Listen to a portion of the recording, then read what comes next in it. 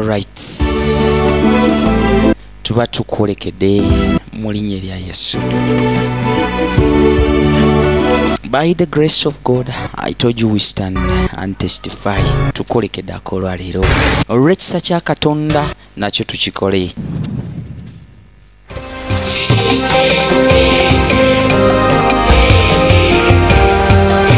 Ati muyiwa omutala naye agenda kabiramu mu linnya erya Yesu.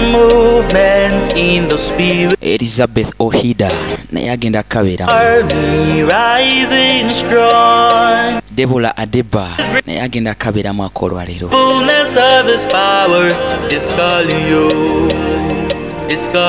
Ate ne Siuni Oni naye tagenda kabulamu olw'ekisa kya Katonda. Femi Adebili naye agenda kabiramu. Tolekedde Kanyuvu just kusaba busaba obeere ng'oyanguwako. Bakayise affliction permitted ow'ennaku ekkiriziddwa. Tukolekedde ayino nange okakutuusaako Juuko Mukisa Shadrack kakutuusa mu linnya erya Yesu.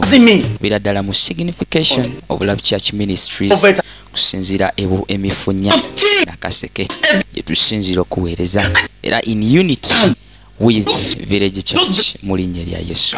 Ayino tutandikidde mu nnyombo. Ati agamba ogenda kukomyawo ensonga zino embeera ze zitategeerekeka. Ati naye ngambye nakwetondedde naye ate era okyabirowoozaako ekyenkanidde awo. Sorry ye naakoma ddi.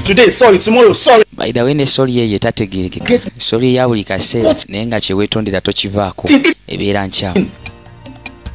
Ayina oluyombo lwatandikiddewa tuddayo emabega okubeera nga tukekkaanya. Ayino babadde bali mu kushopinga. Ayino ng'omulokole weetaaga akaseera akafaanako we kati nawe n'otwalako ku family yo ne mu shopping. Oba oyina baana oba ki. Ayino nga nze munno njagala nnyo ennyanja twalako ku family yange netunyumirwa kunyulamu. Ayino baali batambula musajja n'amulinnyako. Ayino namuwonkubye oluyi ate nkulinnyeko naye ate nenkwetondera naye ate era siti nonkuba ono omukazi kikaaki anti Loveth omukubye ati ono aninnyeko aninnyeko n'ebigato bye bitategereke nange ensonga lwaki mukubye ati munaye oninnyeko lwa nsonga oninnyeko kitegeera ensonga lwaki kkubye. Ayino ono omusajja agamba omukubye ddala mukubye anti abange mubasajja muli mu kucyankalanya emirembe gya supermarket ki ekibaddewo ate. Ati ono omusajja mulinnyeeko ono omukazi mulinnyeeko naye ate nankuba olukyuka nga mwetondedde anti byayogera bituufu. Aki ekigenda maaso kati. Ati munaye manager tusonyiwe tusonyiwe kubeera tukoze kibi munaye tonyiga. Ati madamu kyokoze kikyamu tomanyi nakumanya ani gwokubye bukubi kati watyanga abadde musajja w'amagye. Ati musajja nsonyiwa olw'ebyo n'ebibaddewo olw'okutaataaganyizibwa. Ayino n'omukazi agamba lwaki buli omu yeetondera ono ate nga ye mukyamu. Ayino amugamba sirika kibambi sonyiwa.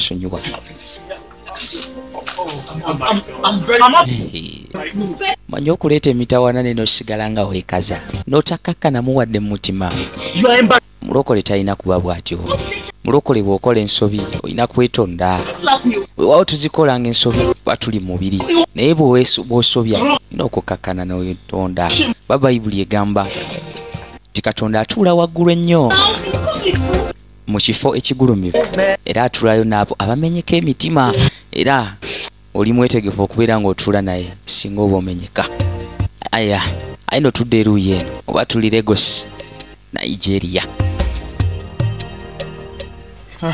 I am tired. Ati onagamba nkooye. Even know what else to do. Simanyi nakumanya ki kyenyinza kukola. It's getting worse and worse every day. Anti buli lunaku abeera afuuka muzibu buli kaseera. At the supermarket few days ago. Ati singa nkubuulira kye yankoze mu supermarket ennaku entono eziyise. ojja kwewuunya. Actually, this is very, very... Ati Mr. Benedict, nkitegeera ky'oyitamu nti kizibu okamala. Naye njagala okubuuza. Ddala gwe ki ky'okozeewo ku nsonga egenda maaso mu bulamu bwo? Okay. I have prayed. Ati agamba munaye nsabye. I even went as far as reporting her to her parents. Ate era nagezaako n'ogezaako ne ngenda mu bazadde be ne mbeera nga bategeeza. Things all you did? So kyogambye ebyo byokka byewakola. Well, do you have any suggestion? Ate kyekigoza ki kyenyinza okukola ekirala? You see, Mr. Benedict. Olaba Mr. Benedict. Not only have suggestions. Sina suggestion. Naye nyina solution y'ekizibu kyo. Solution? Solution? What is the solution? Ati solution kyeyo gingambe. Nze ndi mwetegefu okukola kyonna. Well, actually, I know of a man. Kale. Nyina omusajja gwe mmanyi. Alina solution y'ensonga gy'oyitamu. Era alina solution y'ekizibu kyo. A man? Era nkukakasa k'otuukayo. Solution ye ebeera ogenda gifuna. A traditionalist. Omusajja. A traditionalist? Ati otegeeza omusawo ow'ekinnansi.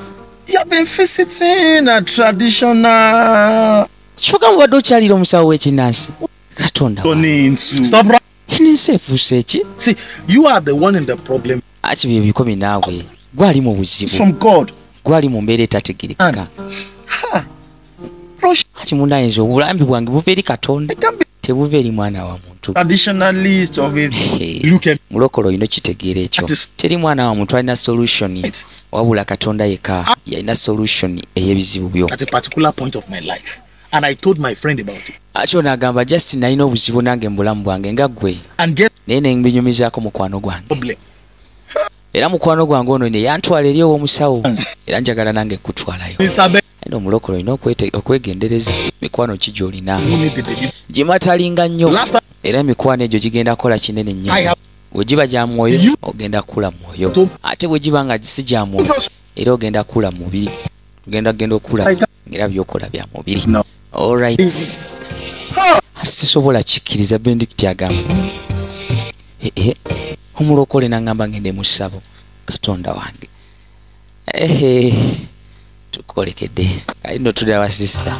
Oba ali ku ki? What is it? Naye alike ali ku TikTok. TikTok efuuse ensonga. Kitchen to find something to eat. Ati gukola ki n'entamu ya? My pot cannot be empty. Ati ngeze mu kifumbiro kubeera nga nfuna ekyokulya. Ati nsanze entamu njereere. You didn't know you turned off the gas and you left the pot empty on the gas. I'm sorry now. Can't I make mistake? Ati sisobola kuleka ntamu nga njereere. Oh, I'm sorry. Amala kwekaza ate n'agamba sorry. Ezo zisolo omulokole taba nazo. Okitegeera mukwano gwange. Aya. I know finally. Musabo bagenda. Me? Ngambo yakulye mabega. Aina amukyokoza. Azifu bali mu bana. Musajja amugamba erinnya lyo gwani mbunze. Ati gwalina ekizibu kyogere. Yogere ensonga yekulese eno. Ati muzeeyi tusonyiwe. Benedict. Nze Benedict. Munaku etagambika. Ayogera amannya ge. Let's get straight to business. Naye njagala okubuuza. Eno teri bulokozi. Aweera ononyeeyo ki? But before anything, let us consult the oracle. Eno muzeeyi ng'agamba nga tetunabagenda wala nnyo kambeere nga mbuuza bajjajja bw'afuna oracle. Egobojjogwe byonna byayogera Mukama yamanyi.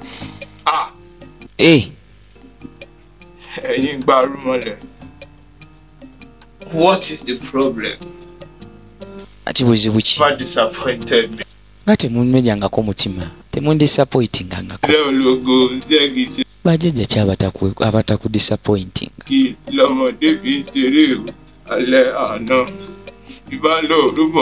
Valo oluvooko edogebe bode yakwogera wano olunigeria.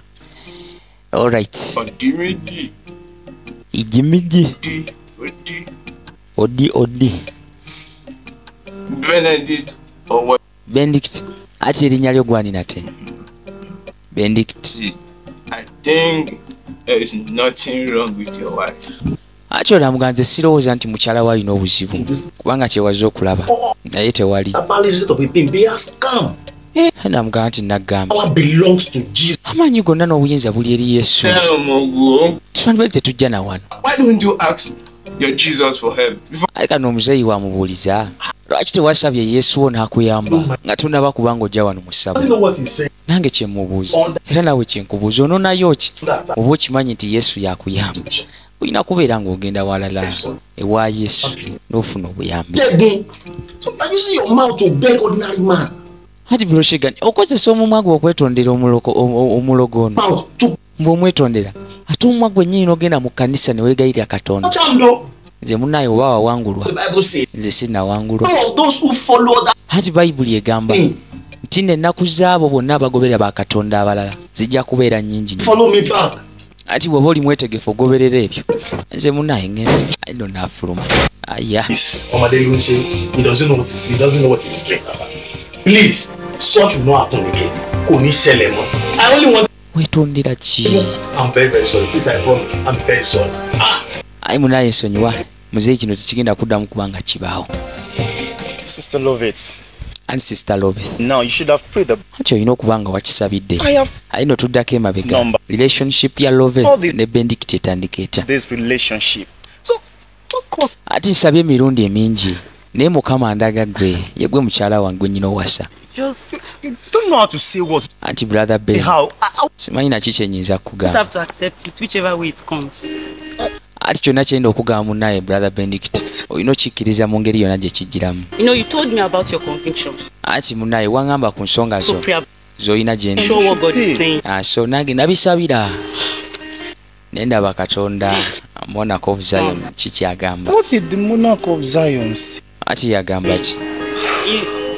He said, Ayino n'akyuka n'atunula eri. Ayi namugamba naye yagamba yes. Ati yagamba ye. Endo yali amugudde ne mukafuba. Mu ssanyu eritagambika.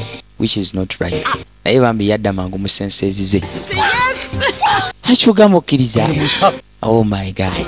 Ayino nze musajja akyasinze oba omusanyufu ku nsi. Olwekyo ky'oŋŋambye. Forever. he's becoming down. When I was Ati munaye kakano. the wedding, everything. Ati katutandika dde ebyembaga, tutandika ddi obufu. Ono yagenze dda extra mile. And so when I was at the wedding preparation, Atuteekateeka ddi. all in time, Tukyalira ddi abazadde. Ye gy'ali eyo. Please. I'm so happy. Ati I love you. I love you. Ati nange nkwagala. But spiritually and godly.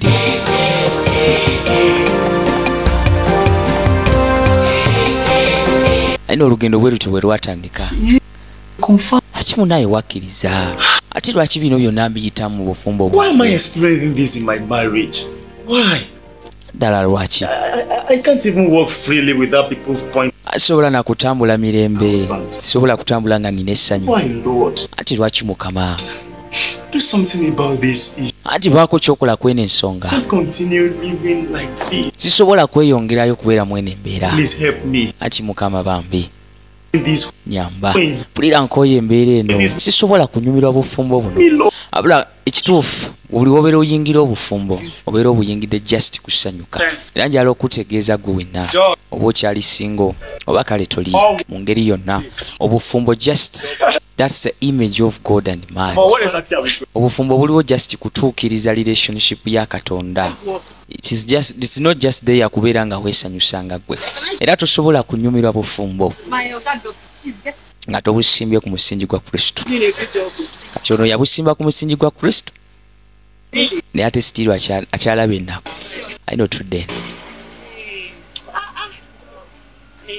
ayina ono yali aleese wano ekiteeteeyi kye okubeera nga bakitunga bamuyise Loveth. That's not what I said. I said my own clothes, as in my one. Ati olabika totegedde kyenkugambye. Kugambye ekiteeteeyi kyange kye naleese kye naguze wano kye njagala. My eyes are working perfect. Ati gundi amaaso gange galaba bulungi era gakola bulungi okamala. Kino si kyeteeteeyi kye naguze. Last time. Ati gundi kino kye waguze. Why you arguing with me? Ati oli musiru. Lwaki onziramu bw'otyo? They did not teach you how to handle customer. Tosobola na kwogera n'abakasitoma abo bulungi. Even insult me. Ati madamu tonsomooza tonkyokoza gundi nkiddamu tonkyokoza. So you talking to me like that? Aya ku luno Loveth asanze amusingako. Aide tuba tudde eno. Hello, ma. Esimu ng'ewuluguma. Eva eri maama. Yeah, all is going on well, ma. What's the problem? No. Ati nedda. All right. I will check on you this weekend. Because Anti nja kujjayo mu weekend. Maama alabika yali ayagala bere ng'agendayo. Alina ensonga ze yali ayagala bakwasaganye. Okay. Anti okay. Okay. I'll be expecting. My regards to your wife. All right, bye. Benedict, what's the problem? Ati bano bambuuza buzibu ki? Ati yabadde maama wange. Just ala kubeera nga ndaba. Don't you dare to insult me. Aino tudde no mu luyombo. Ati gundi togezangako wadde n'akamu okuddamu okunsomooza. Nze anti olabye kyekkoze. Wabula amukubye oluyi. So can we go now? Atusobola ogenda kati. Anti nedda mu nsonyi omukati ni mukyala wange akuba. Like seriously. Hello. Ati Benedict oli luddawa. Ati olina okujja kati. Leka kyonna ky'oli mukola obeere ng'ojja. what is the problem? Ati buzibu ki? Where are you? Ati oli luddawa kati. I'm at Mama City's shop. Okay. Kalina akubidde bba. Please. Banna. Don't call trouble. I will be there with Anti oleeta buzibu bwonna. Ngenda kubeerawo mu kaseera katini. Ngenda kutuukako. Ono trouble maker. Naye amumanya mugamba toleeta tagali yonna. No. Kanzije. guys. Naye omanyi okubeera nga bakumanyi nti oyo bulaza gundi.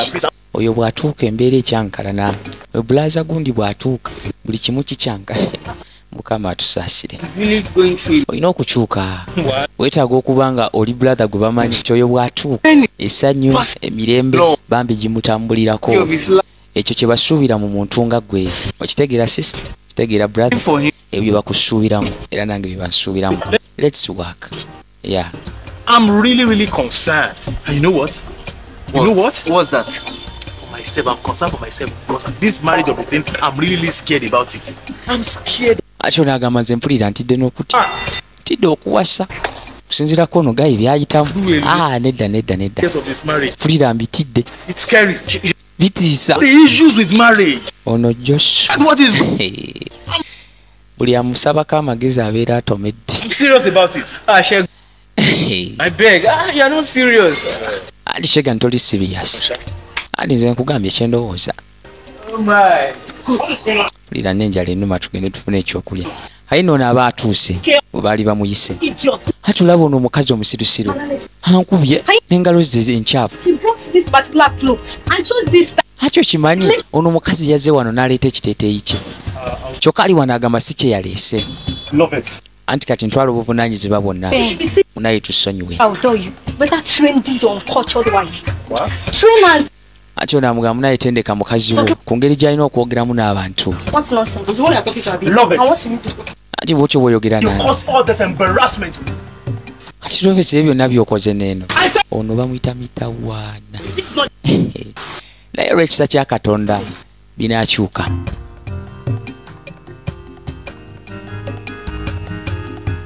Mom, I am fed up, totally fed up.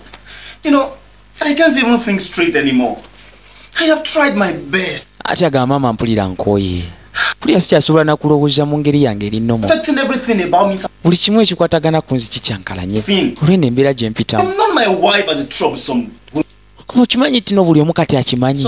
Ti mukazi wange wa mitawaana. What have I been doing about it? Ati maama mbuuza kati gwe kikyokozeewo. I've prayed, I've fasted, yet there are no changes.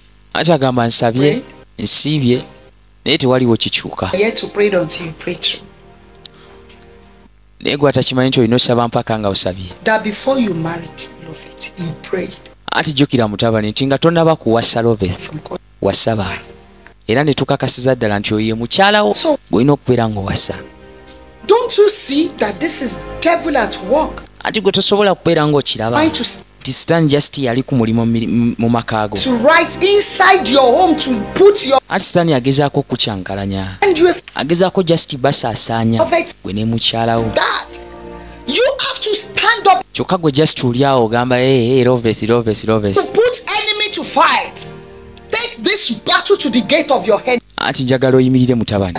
Njagala olwane. Enemy. Ino kitero tubaako. Bisere bisinga amaaso tugajja ku mulabe.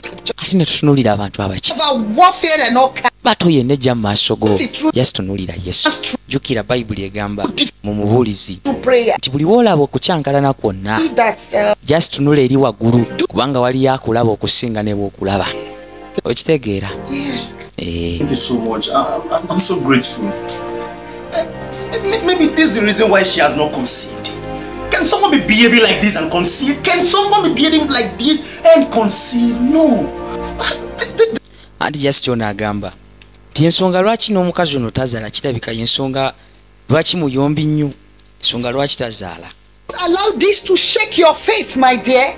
Have you forgotten what is written? Ate onamugamba tokkiriza naawe byokuyugumya kukkiriza kwo olw'okuba tannazaala so kati olowooza embeera ye yemuvuga okuba nga tazaala ate naawereka. Don't allow the devil to feed your head. Anti kijjukire nti no buli kimu kirina ebiro byakyo. Mubuulizi 3 Jeremiah chapter 29 verse 11. That I know the thoughts that I have. Mubuulizi agamba nti buli kimu kirina ebiro. Waba tannazaala anaazaala. Gwe ya Saala yazaalira ku myaka emeka? Your mind. Your wife will give birth. So stop that. Ati mukyala we ajja kuzaala. The enemy to just totya. Va ku ebyo naawe by'oyogera. Saints from the devil.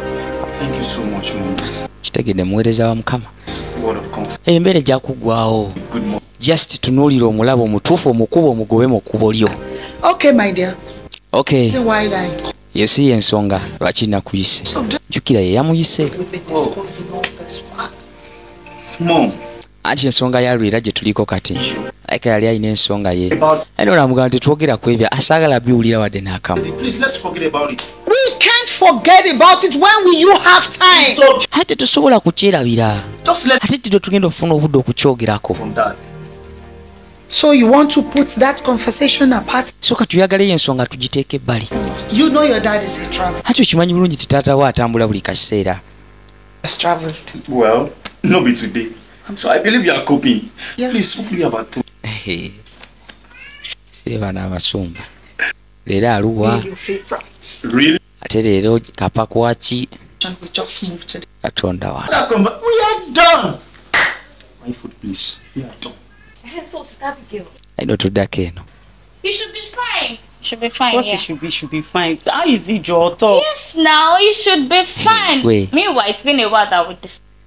Why? What happened? Why has it been a while? Has it not opened up to you yet? Ate amugamba yakwebikulidde. Oba just yakugambye ndowooza ye gy'oli. Why the delay? She just opened his eyes to me. Ati lwaki alwawo? Oh, Yes, sir. excuse me. Aino aba akyali awo. Sumba yajja. Oh, okay, sir. Yeah. Aino kyava ayita Loveth naye nkwagalamu. Aino aba tannaba namubuulira nsonga lwaki amuyise. Aino wabaawo essimu emukubirwa. Hello, Pastor. Ati alo pastor. How you doing? Oh, glory be to God. Ate ekitiibwa kiddire Mukama. What? Ati ekiki? It? Yeah? It is pregnant. Ati ali pregnant. Ali lubuto. This is serious. Ati kino kya ddala. In the office, I will be expecting. Ati okay, ngenda beera mu office. Wow. What is this war turning to? Ati ensi efuuse ki kino bannaye? There is, I just received a call from my branch at Bagbe Village. Ati nfunye essimu okuva mu branch ya Bagbe Village. Branch yaffe. Teenager is pregnant. Ng'omu ku bawala ab'omu kkanisa yafunye olubuto. Ati kijja kitya? You see, the saddest story is that a teenager in the church impregnated her. Ati ekyennaku kiri nti ate era omuvubuka yennyini ali mu kkanisa eyamufunyisizza olubuto. Alas. It becomes worse. Serious. Ate ebintu nga bikambwadde ate. Yes, you are right. Actually, I've been praying about it. Kale mbadde nga mbisabira. On the aspect of the teenager in the church. Mbadde nga nsuubira nti waliwo omuvubuka asobola obahandolinga wamu spiritually. Handle them spiritually. But God does not permit me. Naye Katonda tannanzikiriza era yaŋŋamba nti just alina omuntu omu gw'ayagala akikole naye gw'ayagala akikole ate just abigaana bugaanyi. And he's not permitting me to get another pastor on, you know. Tanzikiriza wadde kulaba oba musumba mulala kusobola kubeera nga abakwasaganya. Okay, sir. I just pray God will take control. Amen. Ati ke tusabe Katonda abikwasaganya. Alina kyava amwongerayo katini. Ati nyina kye njala okugamba. I love it. Ati Sister Loveth. I want you to work on your temperament. Ati njala okwasaganya ensonga zeezo ez'obusungu bwo ez'ekiruyi kyo n'embeera zeezo njagala weeyongera okubeera omukakamu ati waliwo obusungu kye bugenda kubeera nga bukuyamba okitegedde owooluganda obwenzi tebulina kye bugenda kubeera nga bukuyamba oluganda lyeyi malala biki byonna tulina kubeera example ati kwalasaganya ensonga zo Mukama agenda kuyamba biri bulungi naawe ayino ye nga yeeyongerayo kitegedde owooluganda ekyo ekyokubeera nti nolowooza nti oli wakabi biki byonna ate nga twasinkana Yesu tebikola ayina ekiro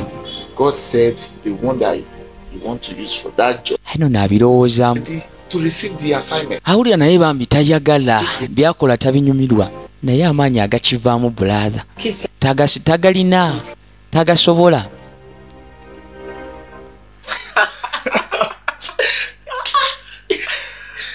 It's just the bitter truth. Like seriously. That's funny. Exactly. In fact, I can't. ayino brother yali akyaliddeko bendikiti ku luno ati akaseera kadde kawanvu okubeera nga ojjotulabako omukyala waffe ati oli bulungi webale kubeera ng'olabirira ono munaye Katonda yabadde amulabirira ati kituufu naye Mukama Katonda akwongera amaanyi omukuuma. Well, thank you very much for thanking me. I was making something in the kitchen. Ati munaye webale kuneebaza naye just mbadde nina kye nkuteekateekera mu fumbiro ati ngenda komawo maama kadi nno ati Bro Benedict ati ndi musanyufu ku lulwo ati ndaba nga Katonda ali ku mulimu mu bulamu bwo mukyala we akyusa ebitagambika akyusa biki naawe olw'okuba just engeri gye yeeyisizaamu awo just yeeyisa bw'atyo mu butikitiki obutini okama ati ddala okitegeeza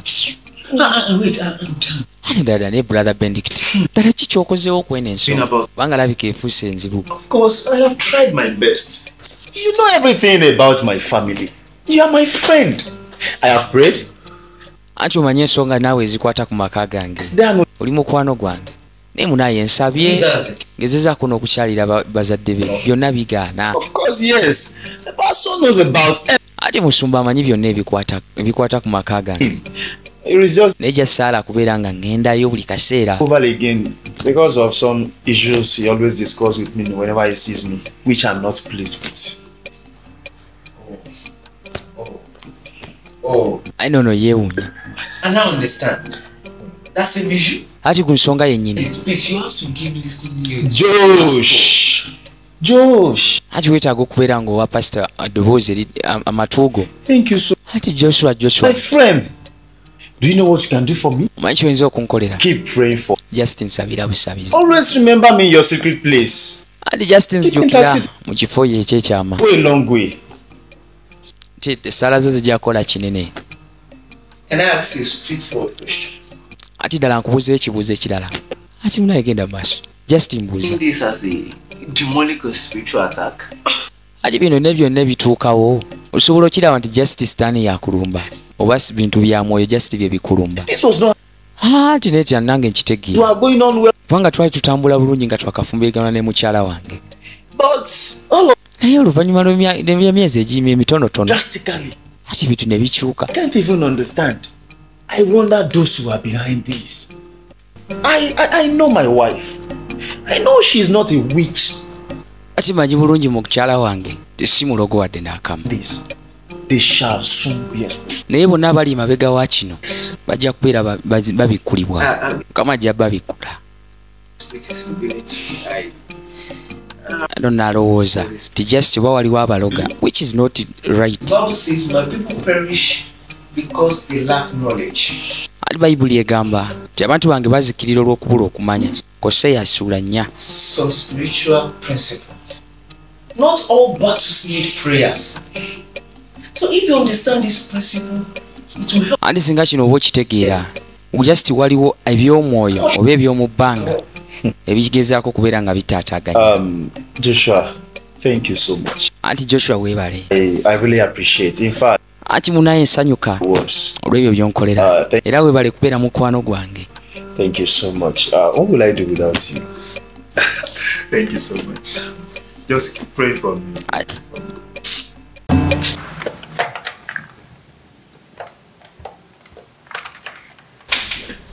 Aina wetuddako eno waliwo omukulu awulugumya essimu. The document for the Abuja conference. And make sure you take the financial reports of the Sijuwade's company. Anti kakasa nti financial report eya Sijuwade's company beera ready. Hold on. All right.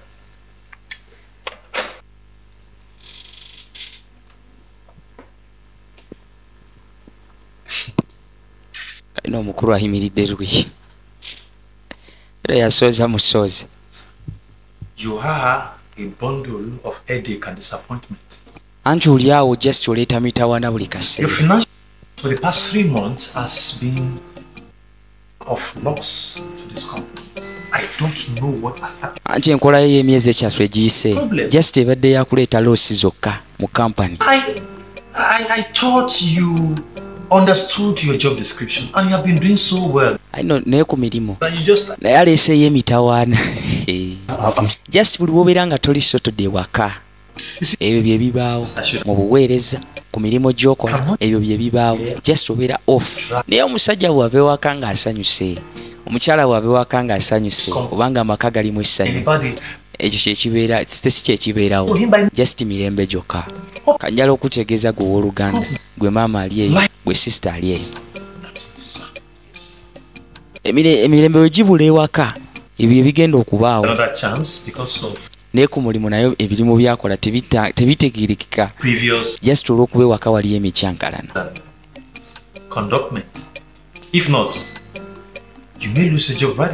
Anti munnaye nze nkuwadde chance olwagino emirimu gyonna egy'emabega gye badde okola obulungi. Naye singa tokyusa ngenda kubeera ng'ate nkugoba kubanga kyo ekyuma ekinkubira leeta y'okugoba kyo kikyakola bulungi.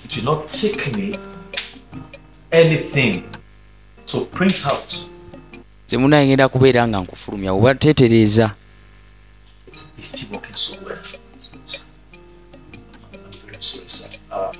Such will never repeat itself again. Ati nsonyiwa ekyo tekigenda kuddamu kubanga kibaawo. Definitely change. I hope that this I'm sorry is real. Ati nsuubire okwo okwetonda ako kwa ddala era kuviira ddala ku mutima. Ayina otudde eruuyi. Tulengera nakyala basista. Kayino bambi accident naye yali akkirira n'atomera Lobe. Lobe soba aliko kiki oba kyakutomerwa sikitegeera butegeezi. Ate naye yakuba bukubi luyi.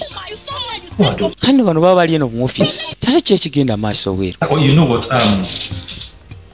Please go to your office now and prepare the documents. Ati genda mu office yo osobere okubeera ng'oteekateeka ebiwandiiko. Ati naye kanzikirire ndabe ensonga eno ebiyombi abana abali wammanga.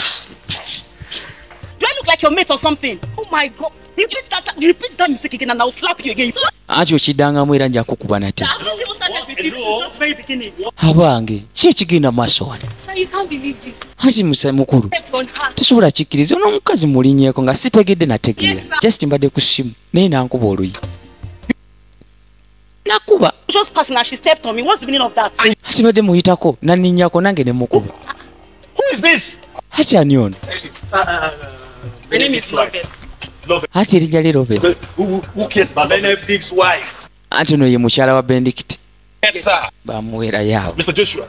Ati Mr. Joshua Benedict for me. nkubira Benedict mumpitire. So I can explain what happened. Will you shut up? Ati mukulu munnaye nsobola okunnyonnyola kati onnyonnyola ki? Absolutely unacceptable. Ati zino ensonga zino zitategereka obuyisayisa. Benedict, come here. Robert, what are you doing here? Keep short. Ati ono atandikirawo. She's my wife, sir. Oh, good. Ati ono mukyala wange. Just slap the Ati kirungi nnyo weebale buteega ate nga yeeganirawo omusajja wattu. Miwunyo yagiguddemu dda. What are you doing in the first place? What are you doing? Kati abadde anona ki ku mulimu? Please, all right. Mr. Joshua. Yes, sir. You should help me go to the notice board and put an. Anti kyogenda okunkolera Joshua. And this. Genda wali ku notice board owandiikeyo ekiwandiiko ekiraga nti tuli mu kunoonya accounting office omulala. Kati nno alabika ali is spell just alabika agobeddwa. You know, I've tried to, manage you all the while. As far as I'm concerned, your services are no longer needed in this company.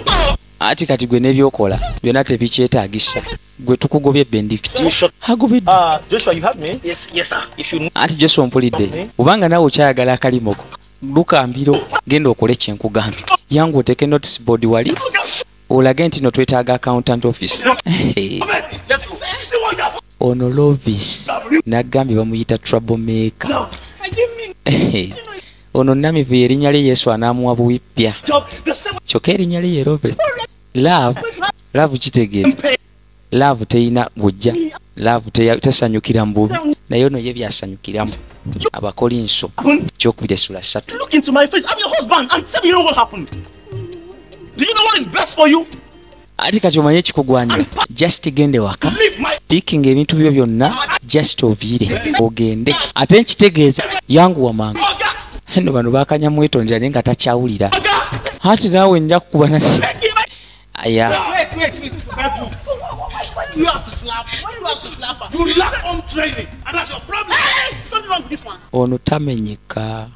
Please. Nagambye tamenyeka. You beg him, you are here ranting. Please forget it, Jordan. But then come back here. What do you mean I have to go pack my things? Nejjukira Bayibuli egamba ti Katonda atuula waggulu mu bifo ebigulumivu era atuulayo n'abo abamenyesa emitima era balina emitima egikkakkanye. Bw'oba tonnamenyeka tali ready for you. Aye no tuddeeka tannapiikinga buntu bwalinda ki Lovesi bakugobya olinda kiwano. I'm so sorry. Ati bundaye ensonyiwa kyeyandisoose kyasembyayo. I know that we all cast everything on the devil every time. Ati buli kaseera ensonga tunazikwasanga sitaani era yali ku nsonga yali yaleese obuzibu. Aka tuli ku peegi yemu. Fena tetulina mirimu. Sorry, I am Officer Francis from. Ati munaye munatusonyiwa. Aino tuba tuli awo ate abapoliisi nga bazze. I'm looking for a man, Mr. Benedict.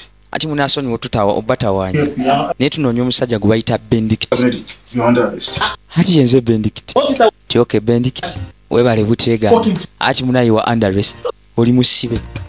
Ate kunsiba. Ati kiki nakoze. Ati munaye yimirira bambi. Let's talk about this. Nedda ofisa tukyogereko. And move. Ati musajja mukulu wewe ekitiibwa era bw'otyo oyimuke.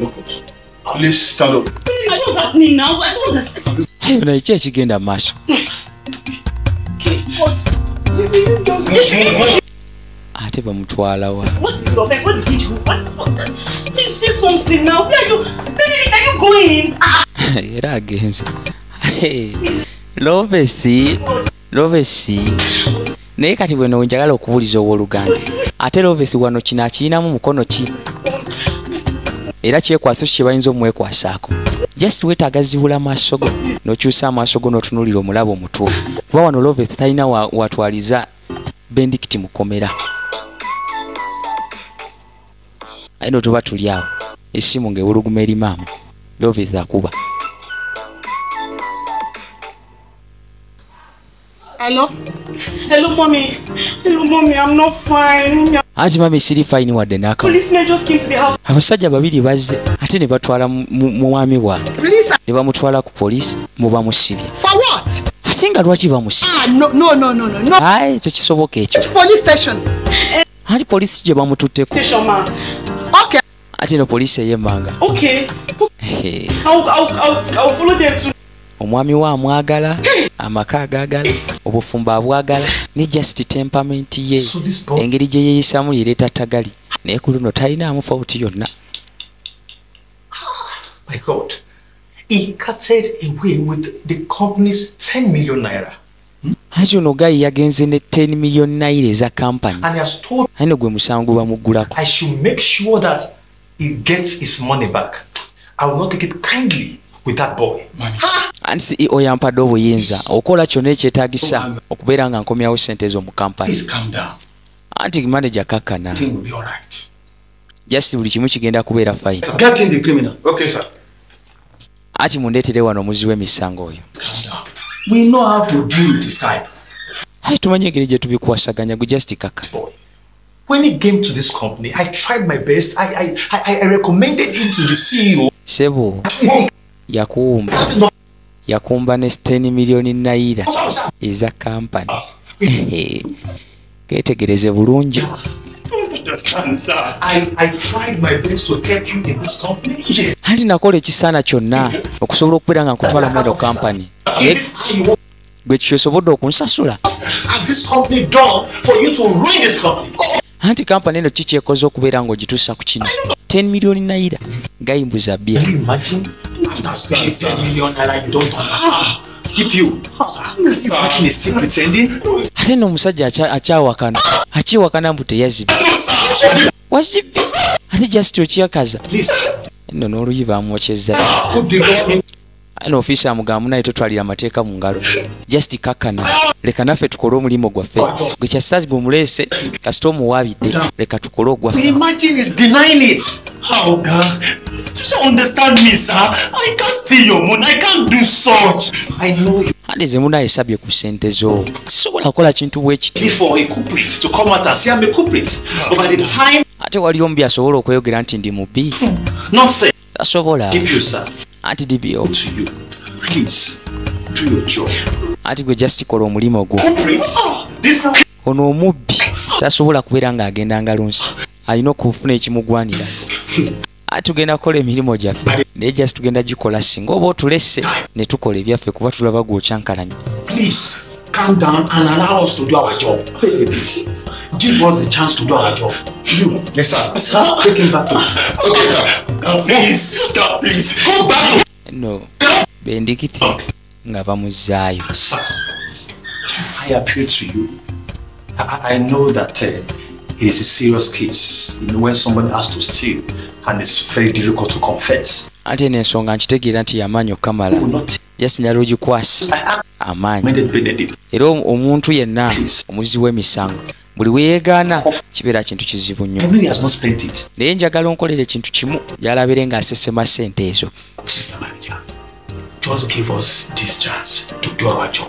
Anti just manager nkusaba beera ng'otuwa omukisa gwo okola omulimu gwaffe. It's not a joke. 10 million. 1, 2, 3, 4, 10 million.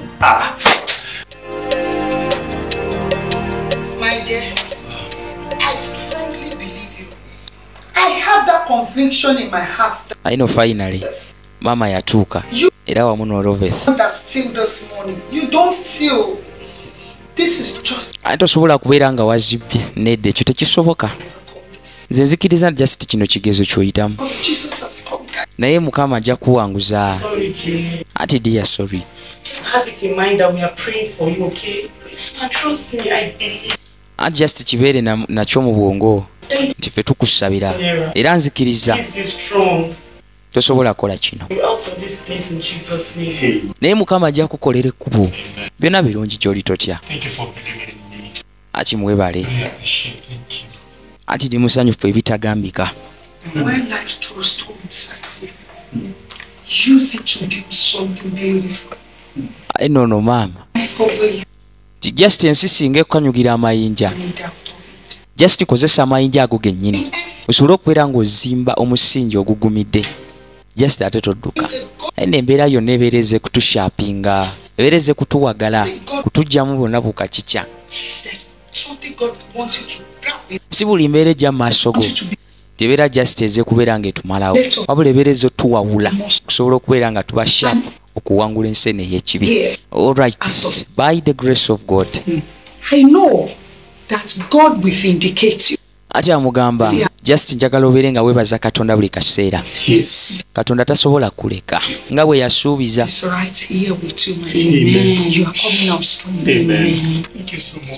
Ati Katonda agenda kubeera naawe.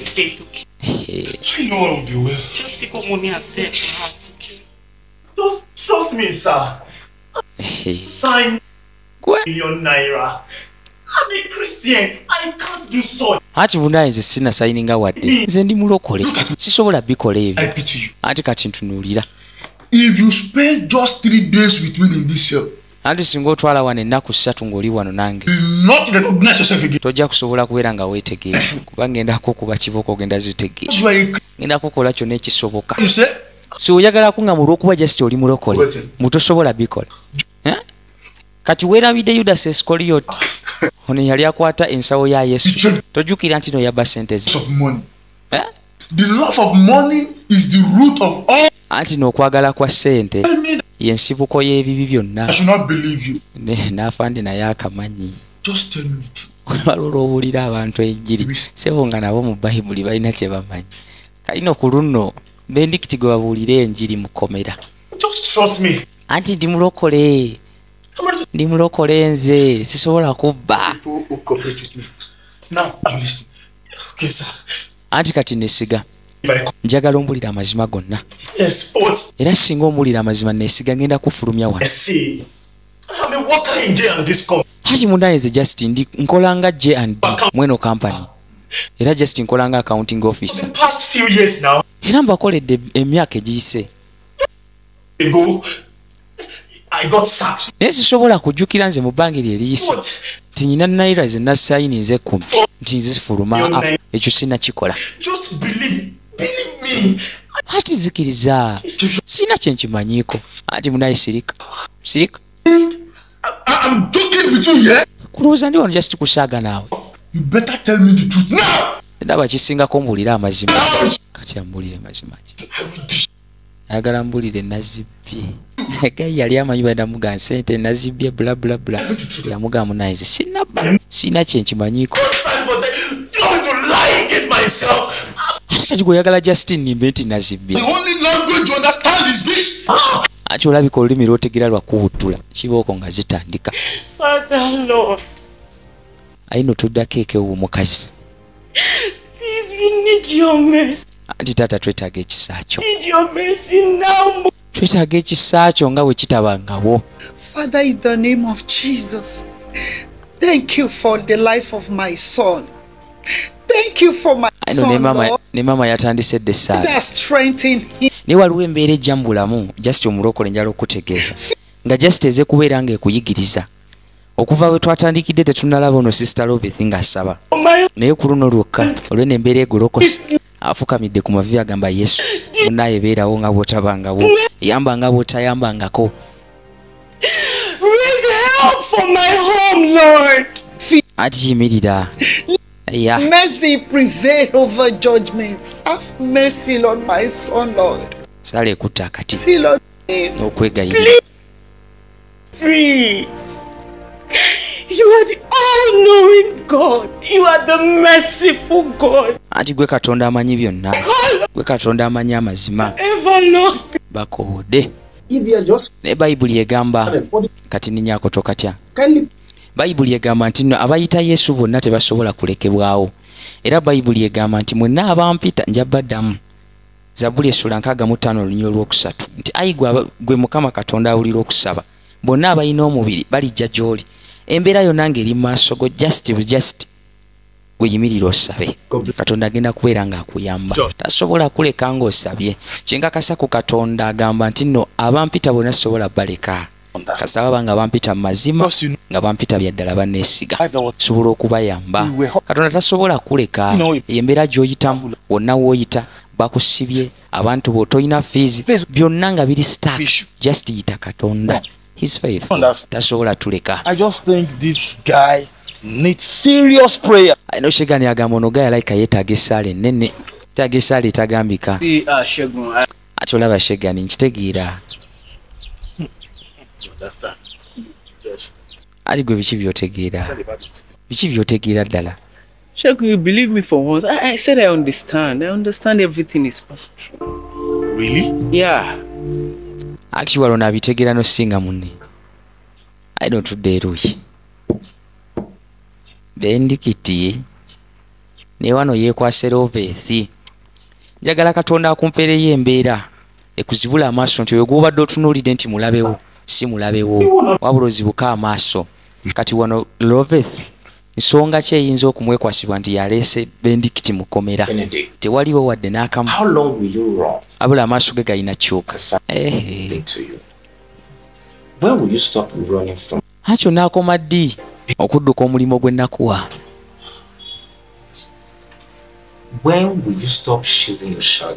Akyo n'akoma ddi okubeera ng'ogoba ebisiikirize. Era onaazuuka ddi okuva mu tulooto. ddala onaazuukuka ddi mulokole gwali eyo okugenda okubulira enjiri okugenda okuyamba abamulekwa okugenda okukola ekyo Katonda kyayagala okole kiyakutuma okola olinda ki ati nakuyita obeere ng'okola mu nnimiro yange naye yawagaana walema okujja ati n'emirembe gyo gyennyini gikaaba era gisinda ebitagambika gikulinda okubeera ng'ovaayo era gifa naye just nga girinda ggwe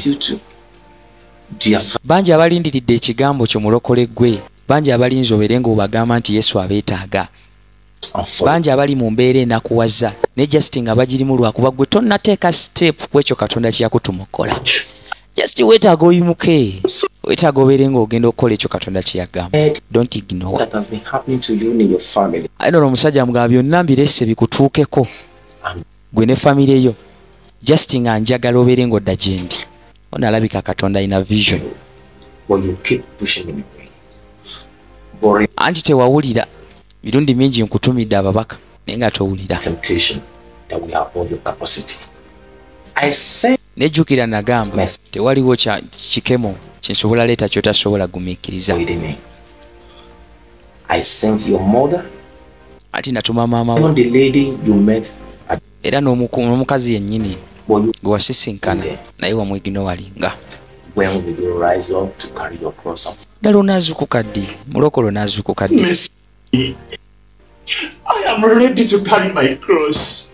ate agamba kati ndi mwetegefu embeera yonna gy'obadde oyitamu obujeemu bwonna bw'obadde oyitamu ng'ojeemera eddoboozi lya Mukama Katonda ekirungi ekiriwo ti ye Katonda wa chance eziwerako just osobola okumenyeka mu mutima ayino n'agamba menyese eno gaye abijja ku mutima kati pulira menyese munnaaye nkomyawo nja kuzimba emyaka gyonna egiyiseewo kuba baali bamuyita emyaka 6 emabega naye nga just akyali mu bujeemu for 6 years myaka emeka gwe gy'omaze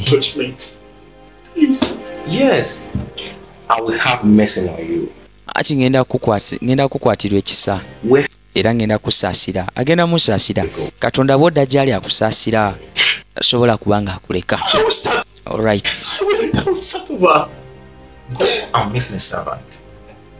which is your pastor. Yes. We will preach it true. Thank you for accepting me back. Ati munaye webale kunzikiriza nate. Webale kunzikiriza kudda gy'oli. Yes, I will. Yes, I will. I will. Thank you, Jesus. Ati webale Yesu. Aino gayi yali mu kuloota, yali mu kwolesebwa. Thank you for giving me another chance. Thank you. Thank you, Jesus. Thank you, Jesus. Wow. Tomanyi bwe kifaanana. My God. Lord. Okudda eri Katonda kyekintu ekimu ku bikyasinza oba ebizibu. Naye bw'okiteekinga step n'okikola ogenda ku experienting essanyu eritabangawo. All right. Please bring him out. I need to see him. Ayino tulengera manager mukomera ate. Ati njagala mundeetera oyo Benedict mumuleete. Bring him. I need to see him. Ate wali buzibu just nyala kubeera nga mulaba. Hello? No manager like ali confused. Sir. Yes, sir. Are you alright? Ddala oli bulungi gundi gwe. Ndi bulungi. Just njala kubeera nga mulaba. Ayino zaali teziri busa nga Benedict bamuleese. Benedict. Sir, so sorry. Ati Benedict munnaye ensonyiwa. It's written. Anti oyisiddwa bubi. Byonna byawandiikiddwa ku gwe. We thank God. Naye twebaza Katonda. Katonda abikkula ebyebuziba. Daniel essuula 2. Daniel baali bagenda muttira wamu n'Abakaludaayo. Naye n'agenda eri Katonda. Musajja Nebukadduneeza yabuuza n'aloosa ekirooto. Naye nange sikyakijjukira. Naye kati kye njagala mwe Bakaludaayo mmwe mumbulire ekirooto kye naloosa ate mumbulire n'amakulu gaakyo. Kyokka nga tebakimanyi. Naye Daniel yagenda eri Katonda abikkula ebyama nga bw'abikkudde kino. Just n'akoola Katonda era yabikkula ebyama. Era Daniel n'avvuunula ekirooto n'awonya ne bali Abakaludaayo. Katonda akusuubira mulokole okuwonya abantu bangi nnyo abatamutegeera olw'ebikolwa bye ebirungi n'okumwesigwa kw'olina mu ye. My PA herself confessed to me that she collaborated with some members of staffers to steal that money. Kayino PA yavuddeyo n'ayatula nti yeyabba ssente era yeyasayininga ssente okubeera nga zifuluma. Naye Justin ayagala kubeera ng'akola revenge olwa mukyala wa Benedict kye yamukola n'amukuba oluyi. Era kati that's why nsonga njagala bamufulumye. Ekomera twagwana dibaamu. Ati webale Yesu. Kyekyoka ky'oyinza okwogera mulokole mu mbeera yeti. Okay. Thank you, Jesus. Ati webale Yesu. Arrange 2 of your men. You are following the man. Leka abalabe baswale. Yeah.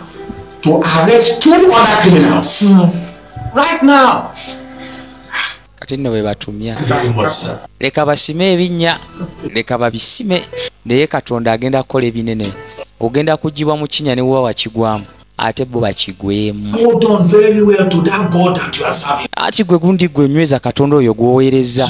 Kuba nsobola okiraba akwagala ebitagambika. Amwagala. Adai. Eno yali ali wano. Oh my God. Ati Katonda wano. Ate kijja kitya Benedict. Eno yali akomyewo. Sorry. Anti sorry. Surprising. Banaye ng'akomyewo. Let me even come on me. This is so strange. Ebiro bijja tuuka obusibe bwo bukome. Mbere jatuuka ekimbeera ekyuke. Katonda olunaku lwalo laba lusembera. Just beera patient. Ate tova mu kubeerawo kwe. Yes, ma. Okay. Oh my God, what happened? Tell me, how did it happen? Just beera patient. Lwebere determined. Kulindirira Katonda. Oba busibe eki Katonda akutula enjegere. God for his mercy. Hey, thank you, Jesus. Thank you, Lord. You're so merciful. I'm so happy to see you, dear. And I'm really sorry, my dear. I'm so sorry. Ati kuruno yafukamira. Buli busoli obutategereka ndowooza kati abuvuddemu. Ati munayefuna ekifo mu mutima gw'onsonyiwe. Onansonyiwa obutabeera mukazi mulungi. Anti Loveth yimuka munaye nkusonyiye. Naye just waliwo akasonga kenjala tubeere nga tukwasaganya. Tubeere nga tukwogerako. What is it now? Ati kimbuulire ki ekyoyagala twogereko. Jesus came to visit me. Anti Yesu yankyalidde nga ndi mu kaduukulu kubanga ndi mukomera namulabye. What do you mean by that? Ati kyotegeeza mu ekyo. He has been calling me to work for him. Ati abadde nga mpita ebbanga ddene okumukolera. Naye ate nze mbadde mbigaana. Naye ku luno ku guno omulundi sisobola na kweyambayamba kubanga mugaana. Nedda. Ndi mwetegefu okola kyonna kyangamba okukola. Brother Benedict, the revelation you saw was so powerful. Very real. This is a great assignment ahead of you. Ate eno assignment nene guno mulimu munene oguli maaso go. Yesu ayagala kubeera ng'akozesa ate akulowoozaako nnyo ebitagambika. Mulokole Yesu akulowoozaako nnyo. Out of many people he chose to use you. But how, sir? I have been useful for him in the church. Ati naye agamba nze mbadde mukolera mu kkanisa. Mbadde muweereza n'omutima gwange gwonna. Era nyina byenkola mu kkanisa. Mpaayo. Ngenda ne nnima ku kkanisa. N'enjiri oluusi ngenda ne mbuulira. Ate n'abakadde oluusi ngenda ne mbuuliza ku ngoye. Mbadde mbikola. Amugamba naye ku luno. Just eno calling nene nnyo ebitagambika. Alright, sir. I think I understand you. Okay, kati nkitegeera kati. Naye plan to become a pastor. Sirowooza nko kubeera nga nfuuka musumba. Just nyala kuweereza Katonda mu ngeri yange eya bulijjo ng'omuntu omulala. I'm not ready for this, sir. Mpulira siri mwetegefu. Ready for this. No one is always ready to do his work. In fact, ate amugamba naye tewali n'omu yali yeeteeseteese.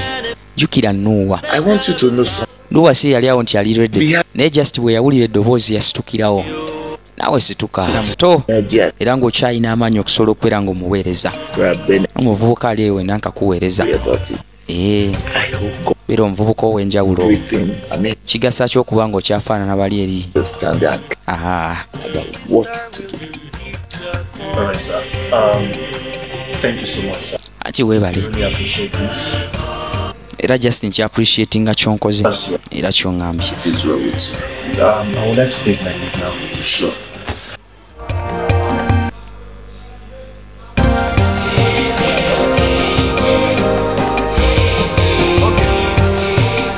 Aino tudien. Yali ali ku simu. Ino Eva yali ayitawo. Eva namuyita. I'm very sure you don't know. Hati kibaji bulungi tomanyi. Era nange sikumanyi. As I was passing by. Naye ate bwe mbadde nkuyitako. Anti omwoyo mutukuvu alina kyangambye okugamba. Jeremiah chapter 1 verse. Mu Jeremiah chapter 1 olunnyo olw'okutaano. Bayibuli egamba nti nga sinaba nakuteeka mu lubuto lwa maama wo. Set you apart. Nali nakumanya ddala. Era just nali nakufuula nabbi wange eri amawanga. Era ne Yokaana essula 9 olunnyo lw'okuna mu KJV egamba nti nina okukola omulimu gwoyo yantuma ng'obudde bukyali bwa misana. Kuba ekiro bwe kinatuuka sijja sobola. Mulokole naawe olwo olunyiriro olina dukwotinga. Ebiro bijja tuuka nga it's uneasy. I don't even understand anymore. Jukira COVID naawe. Calling today, calling tomorrow, dreams upon dreams, different mess. Tunaganze ebintu by'okubeera nga bampita. Ate Yesu ampita. Pulira mbikooye. Leero kirooto, enkya kirooto. Nenze sirootanga kukubeera nga nfuuka pastor. Kati ate bino bya calling. Anedda. Pulira sikyabyetaaga. Ways of God is different from the ways of man. Hano yagamba nze mpulira njala kubeera accountant ow'amaanyi. Naye onaamugamba munnaye. Amakubo ga Katonda ate si ge g'abantu. Oh, yes. You again? Ate era naawe nate kyongambye. Mbadde manyi ogenda kuŋŋamba nti abambireke. Be whenever I'm ready. But for now, I still have a lot of things to achieve. Kale nja kikola nga ndi ready. Naye kati kyalina ebyokwasaganya bingi. Bijanjalo byange biri eyo nyina obikoola. Ate kubuulira njiri. Nyina okutwala ente ku ttale. Ate nyina okugenda mu ofiisi. Pulira biri staaka. Nedda Yesu nja muweereza olundi. Nno naawe bwote bw'obadde ogamba. Tewali muntu agenda kuba ready. Just olina kugula budde. Bayibuli egamba nti mwegulire ebbanga. Kubanga bino ebiro biri bye tulimu. Olina just kwegulira bwegulizi bbanga. N'ogamba kino kankireke. Banaye nga tweguliranga ebbanga mu disco. Nga tweguliranga ebbanga ne tugenda ne tunywa wayini.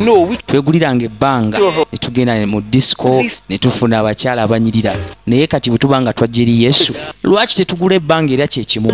Era kye twetaaga neno. Twetaaga ogula ebbanga eryo mikwano. You are more spiritual than I do. Namugamba naye. Sobola okiraba nti oli spiritual okunsingako. Era oli wa mwoyo nnyo. Naye ati lwaki Katonda tayita gwe atayita nze?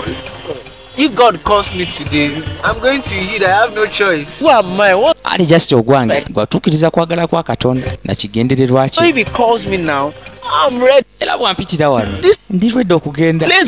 Ndi mwetegefu okubeera nga ngenda. I've not called you now. Kando kyewunyisa. Tell this calling to you. Abali ready. Ate Katonda si bayita. Katonda akola nga bw'ayagala so singa ffe betwagala. Benedict. Yes. All these stories you have narrated now. Ati bino byonna byennyumizizza. Hope is not what I'm thinking. Situbira nti bye ndowooza nze. Whatever you are thinking is right. Ati byonna by'olowooza bituufu. He gave me another chance, and I am ready and willing to do whatever he asks me to do. No. You must be joking. Benedict, you must be joking now. Joking. Wait, did you lie to me? Because I can remember vividly. I told you that I cannot marry a pastor or be a pharmacist. I was not ready, and I am still not ready. Or have you forgotten? Anti bye nagamba era just ndredde obitambulirako. Oh yes, I saw it. Well, and have you started? Kaino byajja bitya. Biki bye yamugamba ebyo. When I'm done, I'll send it back to you. Wow, all right, that's good. Please do that ASAP. Okay. That reminds me. Ati kina kyezijjukidde. They talked about, marrying a pastor. Nina program ginadde ndaba ku online. And that, but I now want to ask you the same question. Waliwo yabuuziza ekibuuzo. Question. Just ekibuuzo. Like, enkwata bulungi. Marry a pastor. Ati nkubuuza Loveth. Osobola okubeera nga ofumbira omusumba. God. Capital no. ati sisobolerako ddala I pictured myself era sekubirangako mu kifaananyi kyakubeera nga mbeera mukyala w'omusumba oba omuweereza yenna sibirootangako ebyo era nze Katonda n'amala mpita just nkideclininga sisobola kubeera nze just byenjagala abirala just njala goberera kwagala kwange nze byenjagala so ndowooza nzizemu ekibuuzo kyo sisobola munnaye. Wow, I love that. That was what I was. Okay, nange nkyagadde. Okyagadde. Are you sure? Okakasa. What I am thinking. No, I am sure. Wait, what are you thinking? Oh, wait, me? Ajala otegeeza nze. Call? Mu Katonda mpite. Leka naawe. Katonda tasobola kumpita. My plan at all. Era empulani zange tebiriemu. Gy'oli apulaningira wamu ne Katonda. I know, it's just to be sure, so maybe we should check again. All right. Mutusobola obicheckinga nate. Abula nagambe babukutuusaako babayise signification of Love Church Ministries era nga bali wamu ne Village Church we tukakoledde olwaleero olw'ekisa kya Katonda. Yes. Tuviridde nakaseke oba emifunya mu linnya erya Katonda omulamu. Abula kano aka affliction permitted tukakoledde Kabaga ku Village Church Ministries owa Pastor Kagabo mu linnya erya Yesu. Sabye Katonda blessing enako olw'ekisa kya Katonda mu linnya erya Yesu era suubira bungi nnyo olw'ekisa kya Katonda ojja busanga ku platform zonna ku TikTok ojja busangayo ojja busanga ku YouTube ojja kubeera nga obusangayo mu linnya erya Katonda omulamu. Facebook ojja kubeera obusangayo by the grace of God mu linnya erya Yesu. Kano yakanyamulemerako naye nga Yesu byaliko nze ebyofumbira omusu apaana kikafuwe sijja bikola. All the time. In fact, I am also happy, sir, because Jesus himself came to me. Ati ndi musanyufu kubanga Yesu ye mwennyini Yesu mwene yaze gye ndi nandaga ekisa. He said I will have to start all over again. Era ngenda kutandika nate ngenda kutandika bujja. Yes, my brother, the Holy Spirit has told me everything concerning. Ati Mukama yambikulidde byonna ebikwatagana ku buyite bwo yabimbikulidde byonna. Thank you so much, sir. Ati weebale nnyo munnaye. Where will the Lord want me to start? Naye njala kubuuza Katonda wa gy'ayagala ntandikire okuweereza.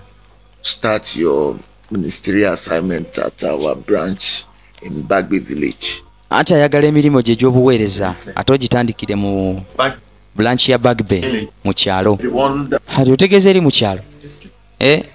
Actually, it's under construction. Ati ekyazimbibwa. Okay, sir. Bagbe. Anti otegeeza eri wa Bagbe mu kyalo? Nalabika ekyalo akitya alinga atakiwulidde. Ewa village eri mu kyalo. You don't need to worry. Ati weetaaga kweraliikirira wadde. You can decide to be living here in Ondo. Ati gwasalawo osobola okugamba nti ojja kusigala wano ng'ogenda n'oweereza oba okuliloketinga n'ogenda eyo okumpi n'obuweereza. Kiri gy'oli.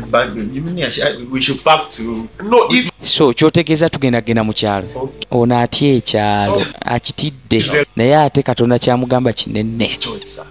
Brother Benedict, yes, sir. Do not fear. Ati amugamba totya. God said if kubanga Yesu agamba oba Katonda agamba nti singa munaaba abagonvu mugenda kulya ebirungi ebyensi. That's true, sir. He said he will always be with you. Era n'agamba ajja kubeera nammwe. You don't need to. So temwetaaga kweraliikirira. Smile, my brother. Yes, I'm. Ati munaye smiling. Yeah, thank you so much, sir. Ati olugendo lw'obuweereza terubeera lwangu naye just weetaaga kubeera ng'oli determined. Kigambo kye kimu Katonda kye yagamba Joshua ti munnaye kola ekintu kimu ekitabo ky'amateeka kibeerengako mu ndowooza zo kibeerengako mu bikolwa byo osobole okubeera ng'owangula. Joshua essuula esooka. God will visit her. Era nawe kyenyinza okugamba mukolo yonna Katonda gye yakutuma bintu tebibeera byangu okutandika kuba kuzibu naye kisinga okusanyusa ti Katonda omwesigwa yateekawo omusingi era yagenda okubeera ng'akutandisa oyo yakuyise kuba yasobola era agenda kukolera ekkubo mu byonna bye weetaaga okutuukiriza ekyo ky'ayagala. Alright, ebimu ku bintu byensinga okwagala eya yennyanja All right. He asked us to start a ministry from Bagby village. See, Benedict, please. Ati kati munaye kama yagala tutandika obuweereza. Stop using the pronoun. Ati buli oyogera ekintu kino saagala okozese pronoun us. Like it. Kuba saagala nagiwulirako. Besides, when God called your phone. Kubanga Katonda ng'ayita gwe. So why are you involving me? Ati lwaki onteekamu? Yayita gwe weka. Stress. Munaye saagala kubeera ng'onstressinga leero. Besides. Hey, gwe. Namusekeredde. Now you have accepted to take a call. So kati okkiriza okutwala okuyitibwa kwa Katonda. They are working in a village. Era oyagala kutandika buweereza mu kyalo. Ki ekyatuuse mu nsi? Ki ekyatuuka mu bitundu by'ensi ebirala? Lwaki togenze just mu Lagos oba wano e Kampala oba n'ogenda e Masaka? Lwaki just oyagala gitwala ate eri ewala? Eri e Nakasaka? Eri ewala eri? Lwaki totadde wano obuweereza mu tawo? Ati kati leka oyo gwe yayise atwala omusalaba gwe. Ati njala kubuuza ababiri basobola otambula nga tebakkanyiza. Amos essula 3.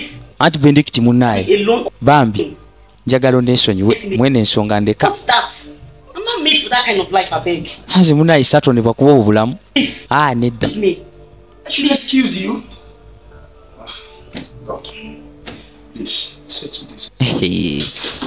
Bibangawo naye just wekijjanga mu kkubo lyo just olina kutunuulira Katonda.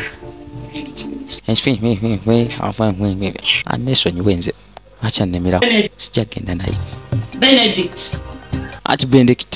There is no food in the house. Ati tewali mmere mu nju. Hunger is everywhere. Ate enjala eri buli wamu. Market and careful. Ati mpa ku ssente ngende mu katale sobola okubeera nga ngulayo ebyokulya.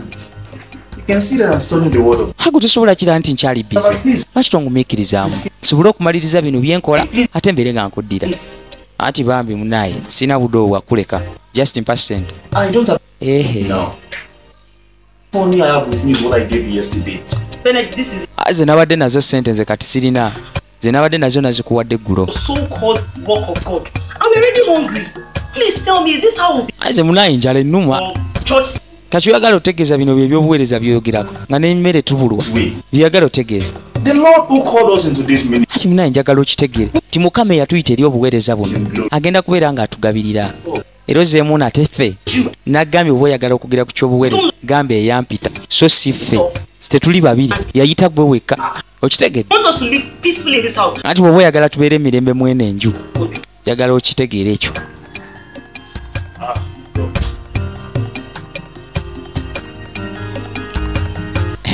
You guys should exercise patience.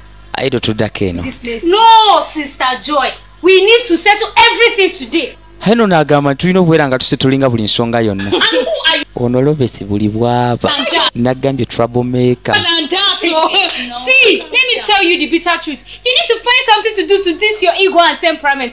Ati kujja olina okwetereza oba obubeera bwe butategeerekeka akasunguyira ako k'olina olina okubeera ng'okakwasaganya. Pastor must not hear what we are doing. I am not your mate. Ati gundi siri myaka gyo Robert ayogera. Ati butanegenda mukutula luyi. Jesus for what? Hey, so much.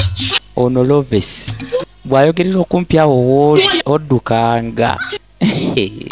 Tusome Katonda. By the grace of God. Ati namwe ngenda bakuba era bwe butanegendereza namwe nja bakola kyeki. Naye nga tetunadda ku Loves naawe olina akabeera ako k'olina akanyiga abalala nga si Loves olina naawe akabeera k'olina akanyigiriza abalala somehow naawe kakwasaganye. Tulina okwasaganya buli omu asitula omusalaba gwagoberere Yesu. Dduka olugendo mu nziruka ennungi so that tuwangula ku luli olunaku tubeere nga tutuuka ffenna. Ate ono yakuba essimu ng'akubira Benedict. Ati oli ludda wa? There's a mission on ground that I want you to. Ati yamugamba ndi ku kkubo lyange era ndi mu kujja. I'm sorry, sir. Ati yangu waliwo ensonga njagala tusetolinge. Njagala tuobeere nga woli. Ate amala bikola n'akaaba. Naawe bw'otyo omala kikola ate ne wejjusa n'ogala kinna kikoze. Okitegeera? Hano tategeera kigenda maaso. Ati ono munnaye akubye ono mukyalawo akubye sister. Ate era natozzeemu Lovesa. Ati munnaye kakkana bakino kitegeere teri kiwo kikwekebwa Katonda. Please let's bow our heads. Shall we pray? Heavenly Father, we thank you. Ayino ng'akwata kuba atandika kusaba nga tebannabatandika discussion yonna. Father, receive our thanks in the name of Jesus. Amen.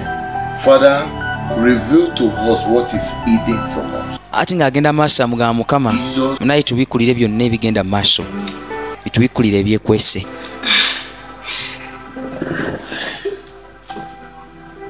Sister Loveth, and what are you hiding from yours? And Sister Loveth, kiki okweka omwami wo?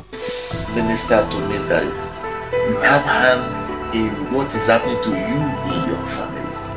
Ati omwoyo wa Mukama mbikkulidde nti olina omukono oba olina kyokola era nga kyekireese ensonga lwaki bino obuyo butabanguko bibeerawo.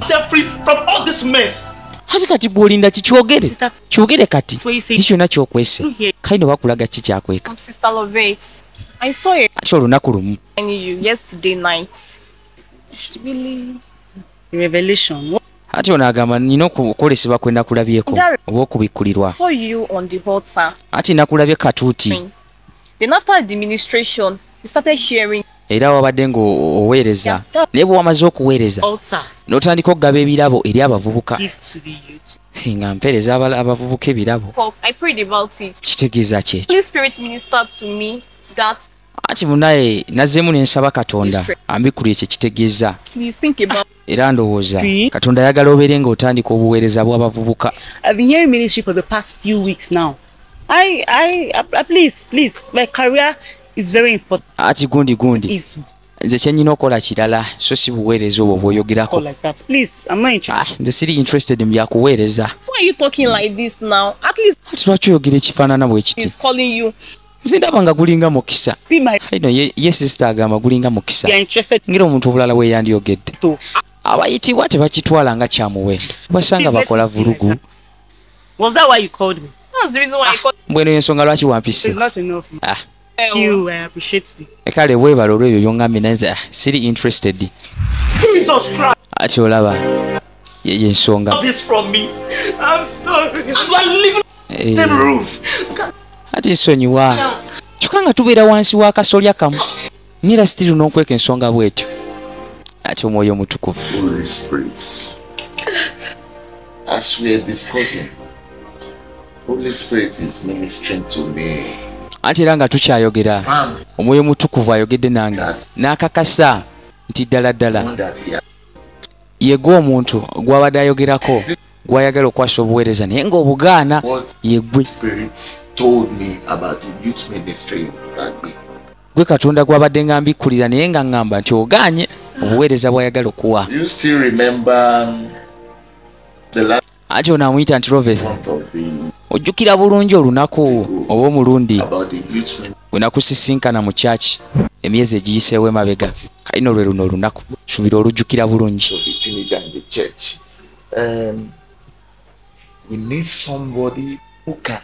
Naye Bayibuli egamba nti byonna ebyakwekebwa biri bikkulibwa era biriteekebwa waggulu ku busolya era ensi n'ebiraba. Ne bw'okweka ekyenkana wa Katonda yasobola okibikkula. Jjukira ye talina kimukwekebwa mu maaso ge. Abebulaniya essula 4.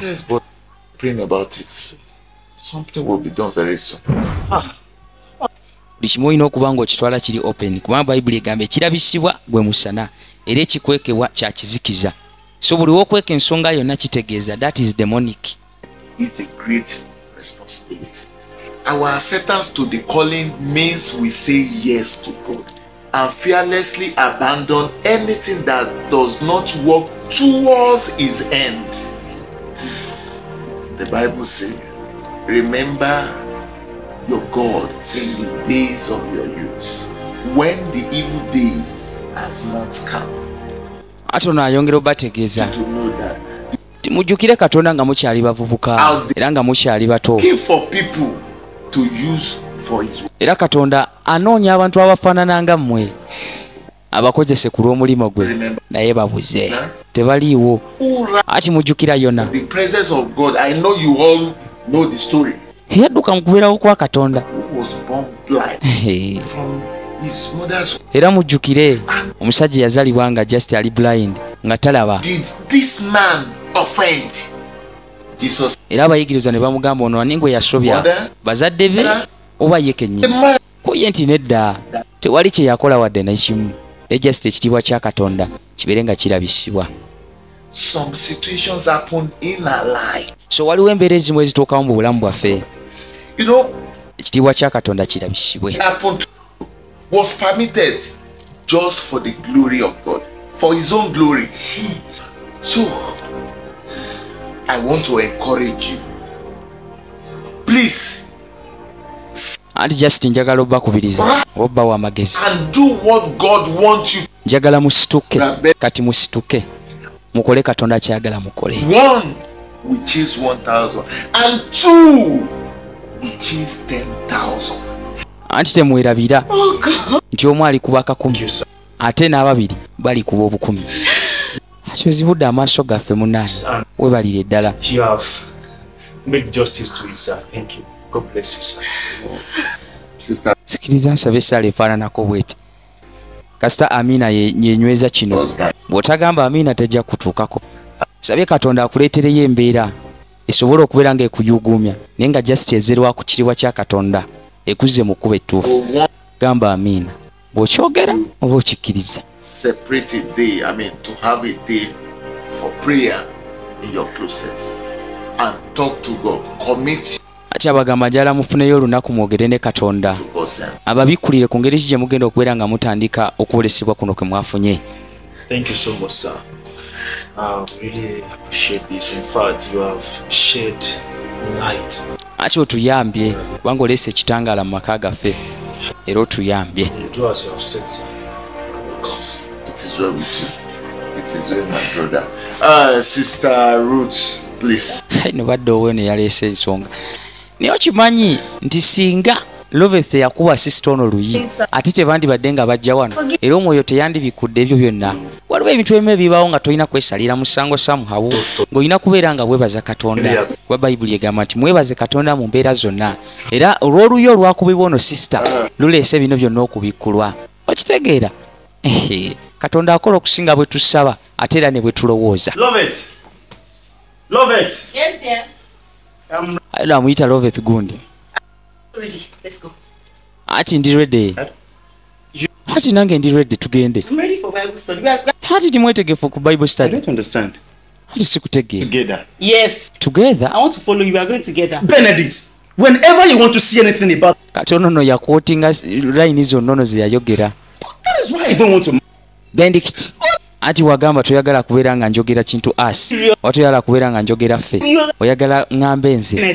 Kati mbwokkiriza. Oyagala tubeere nga tugenda ffenna.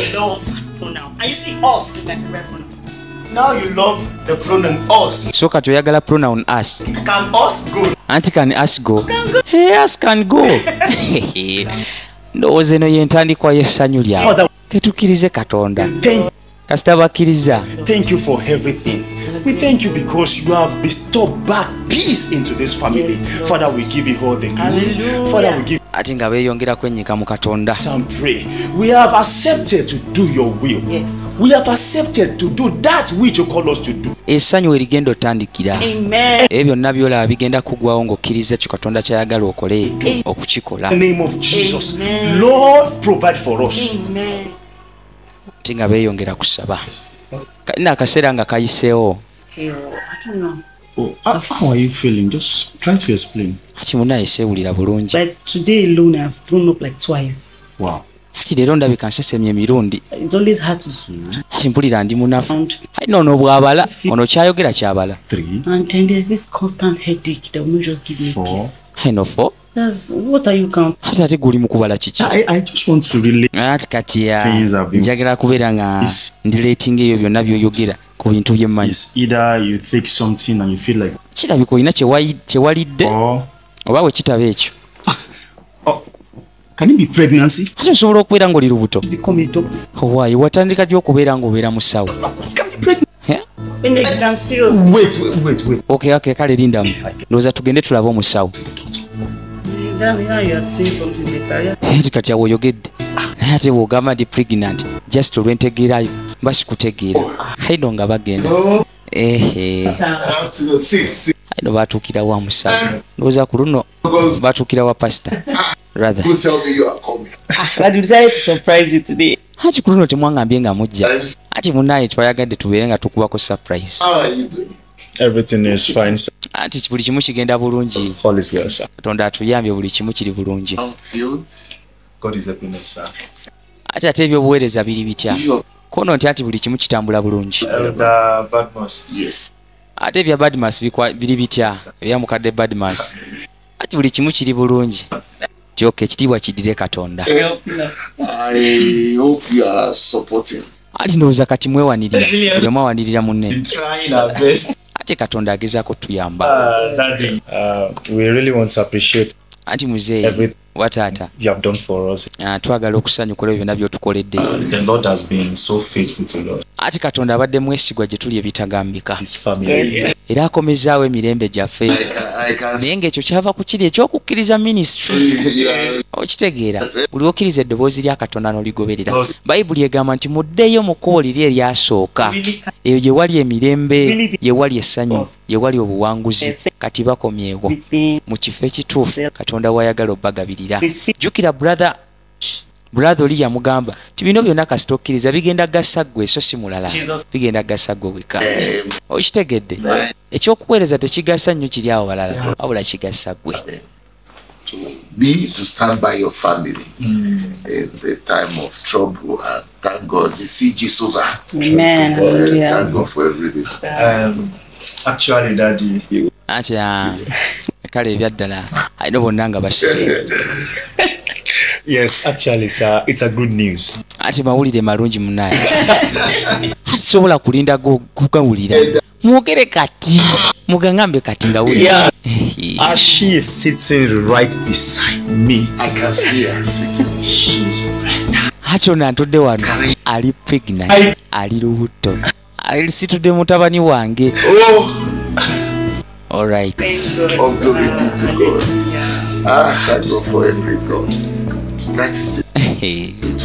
I don't know, yali agamba omukyala ate omukyala alabika yaliko obuzibu olw'enneeyisa gye yeeyisaamu so nga lwaki tazaala naye ng'obuzibu buli ku musajja yaganya okuwulira Katonda kyamugamba aganya okurespondinga naye we are responding ebintu byakyukirawo yali okutegeeza Katonda sala musango nga tolina kye waakoze kyonna just tunuulira amaaso gatunuuliza omulabo mutuufu. Some information about your feud at Bagby. Ati ndi musanyufu nnyo olw'ebyo byonna Katonda by'abakolera era byempulira Katonda abakozesa nga muli eyo wa Bagby. So I'm happy, you know. More still coming, more great. Ati bingi bikyajja. We experience more greeting in your family, in your ministerial assignment in Jesus' name. We go higher and higher. Remember, God has said it, that if you are obedient, you shall eat. Ati abagamba mujjukire nti Katonda yagamba bwe munaba bagonvu njabbawo ebibala ebirungi ebitagambika.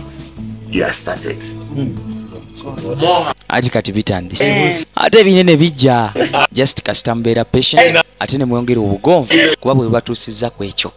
Okitegeera step gye wakola n'okkiriza Yesu yali yakugona so kati weeyongera okugondera ddala.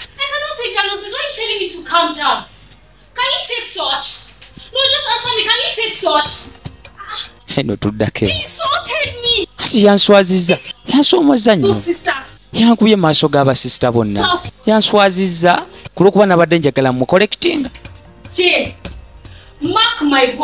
Ati kati marking ebigambo byange ate n'emimwa gyange ogimarking ngenda kubalaga.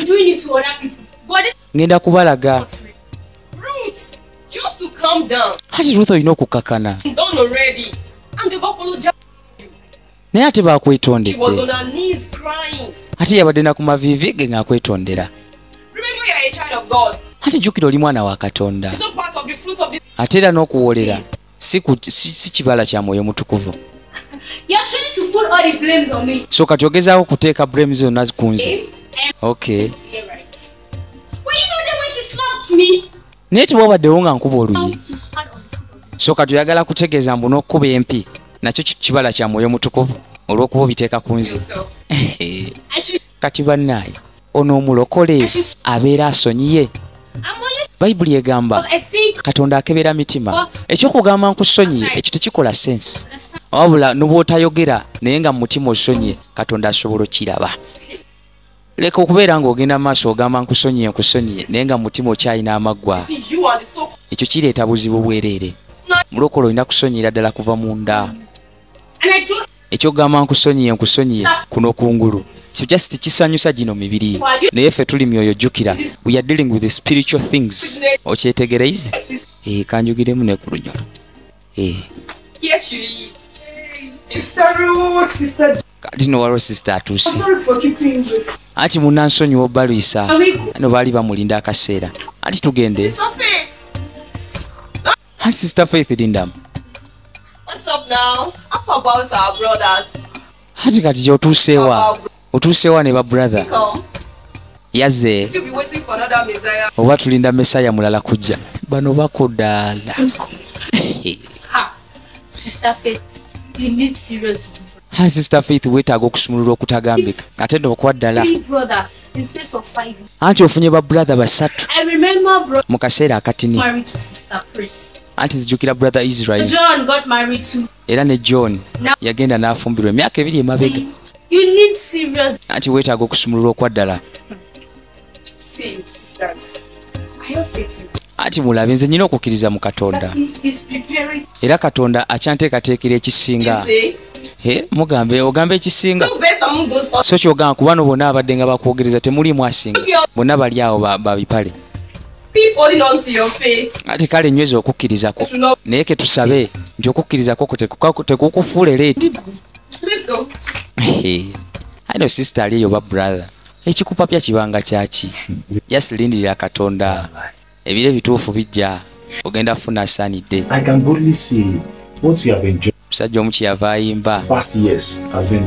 Ebyange Yesu ankolako. Ebyo Yesu abikolako. Just lindirira Katonda ng'ate oli patient ngero kakkanye. Wants to glorify himself. Ekyokupapa tekirina kigenda kuyamba. Sister yabagamba just nze nindirira Katonda. Agenda kumpaasinga. Exactly. I know, and I don't believe that. No matter how you run from the work of God. Ati kati nsobola okikkiriza buli wokkiriza omulimu gwa Katonda era ne bw'obula ne bw'oba ng'ovudde ku kwagala kwe era afuna engeri y'okukomyawo. Naye twebaza Katonda olw'ekisa kyatulaze. Ati kati ke kaseera tubeere nga tukola emirimu gyo yatuyita nga bukyali bwa misana. Kubanga ekiro kijja tuuka nga tetukyasobola kukola ebyo eyatuyita. Ekiro kigenda tuuka ow'oluganda. Jjukira bulungi COVID. Wabuulira enjiri abantu bameka. Kyali impossible. Kubanga ebiro ebyo abantu bali tebatambula. Abali babulira ku open air tebagibuulira. So ebiro bigenda kutuuka nga tekikyayinzika. Jjukira nti Katonda ajja tuuka ensi eno agikuba omugongo nga tebikyayinzika. Ate ne waba tagikubye mugongo ku luli olunaku mu bulamu bwe asobola ogikuba omugongo nga gwe mu bulamu Yesu yakubadde omugongo. Okitegeera? So tuyimuke tuweereze Katonda mu byo byatutumukola. Kati balabe balina essanyu eritagambika. Ano n'omukyala alina olubuto. Ebyali ebyekwaso byaggwawo. I'm sure about is that the one who sent us on this mission will make provision. Anti nkakasa oyo yatutuma agenda tugabirira. Ati mwesigwe yatuyita, mwesigwe yatutuma era anaatuyamba. Okay, ebasimbula.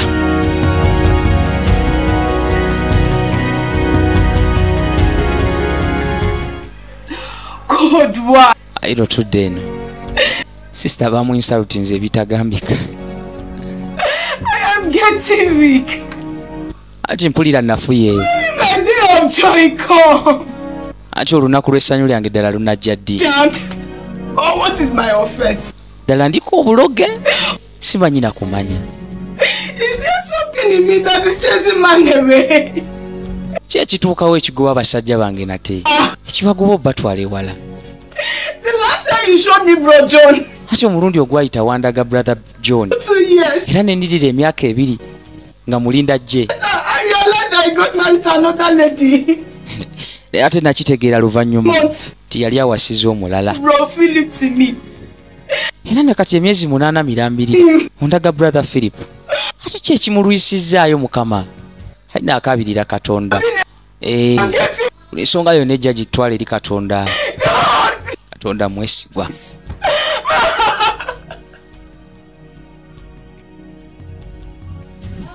It's dead at the time. It's dead at the time. Please.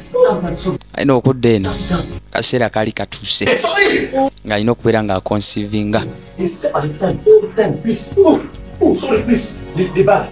Sorry, please. Hold yourself, please. I'm coming. No, bamaama big up. Kama abawo omukisa. Sorry. Are you okay? We have to. Sorry. Bambi olubuto lumuluma.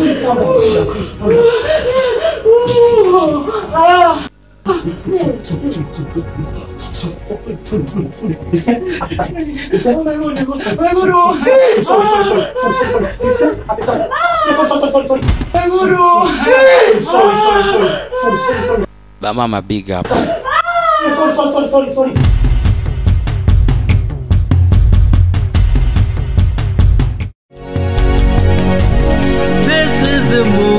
Akaseera nga keetoolodde byokuzaala biwedde byonna biwedde baali babuulira njiri ku luno ayino babuulira bwe babalagirira nti mutusange wali signification waggulu wali nakaseke mutusange wali ku village church tuli wano Kabaga wa Pastor Kagabo babalagirira mugende wali waggulu. Just be strong. Omulimu gutambula bulungi kati bakkiriza oweereza Katonda naawe kye weetaaga ovuba emyoyo gya Katonda ng'ogireeta gy'ali kinaamusanyusa.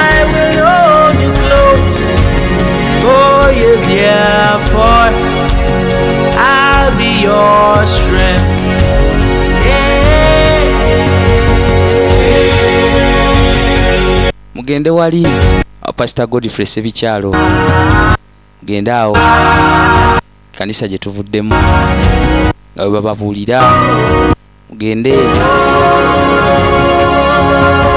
wa Pastor Kagabo mugende wa Pastor Tom Mugerwa mugende wa Pastor Kayanja mugende wa Pastor Serwadda nga bababuulira mugende wa Pastor Byaluhange eyo wansi mugende mulabe omusana gwa Katonda. Kalina akaseera nkeetoolodde.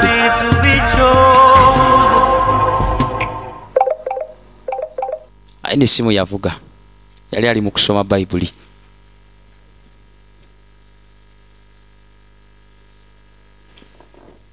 Eno kyava gyagikebere. Jesus! Ati Yesu. What am I saying? Ati kiki ndi mukula. Ati diya ki ekituuse waati. Ado yatandikirawo kuyimba. Ati taata wange ki atasobola kukola. Eyo tebivenga mu nnyumbayo buli wonaaweerezanga Katonda nabeeranga mu ssanyu buli kaseera ate era n'ennaku bwenajjanga wasigezaako otegeeza nti tejja naye onaagiyitangamu mu linnya erya Yesu.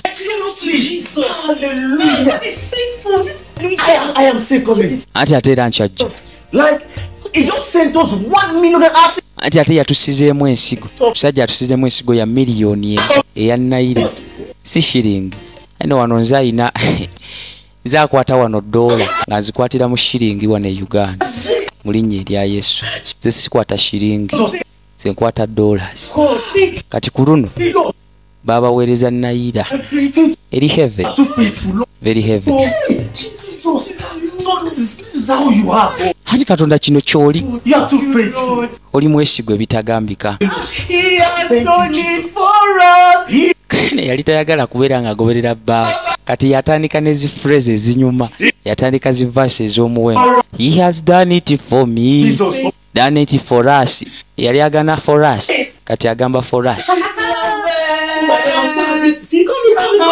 I know Sister Faith yabakyalira. In my house. Sister Faith oli mu nyumba yange ni wa mukisa ebitagambika. I'm fine. I know you'll be angry with me. I am so sorry. I went to Port Harcourt with Tony, but now I am back. I am not even angry with it. It's not a problem. And I'm so grateful to God you're back in peace. So, hey. Ado yali alina gy'alaze. Naye yali akomyewo n'atuukirawo ono. Thank God. Ministry is fine. Ati obuweereza bugenda butya eno? Buli kimu kiri kitya? The way we started at first, things were very rough. Ati nga twakatandika ebintu byali bizibu okamala.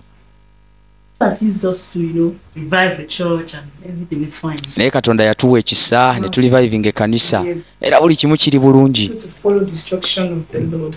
Naye ekintu kirungi nnyo okugoberera instruction za Katonda. These are the blessings attached to the obedience. Era nze ndi musanyufu ku lwammwe. Era gino gy'emikisa egikwatagana n'abo abagondera Katonda. So, how is Daniel? Daniel is not. Aino n'akaana kaali kakuze bambi. His father. Ati Daniel yali yagenda mu ssomero ate lya kisulo. Though I was against it at first, but the head of the family. That's good. That's good. Thank you. So, how about you? Ati alambuuza ate gwe biri biti ebibyo. Philip has finally opened up to you, right?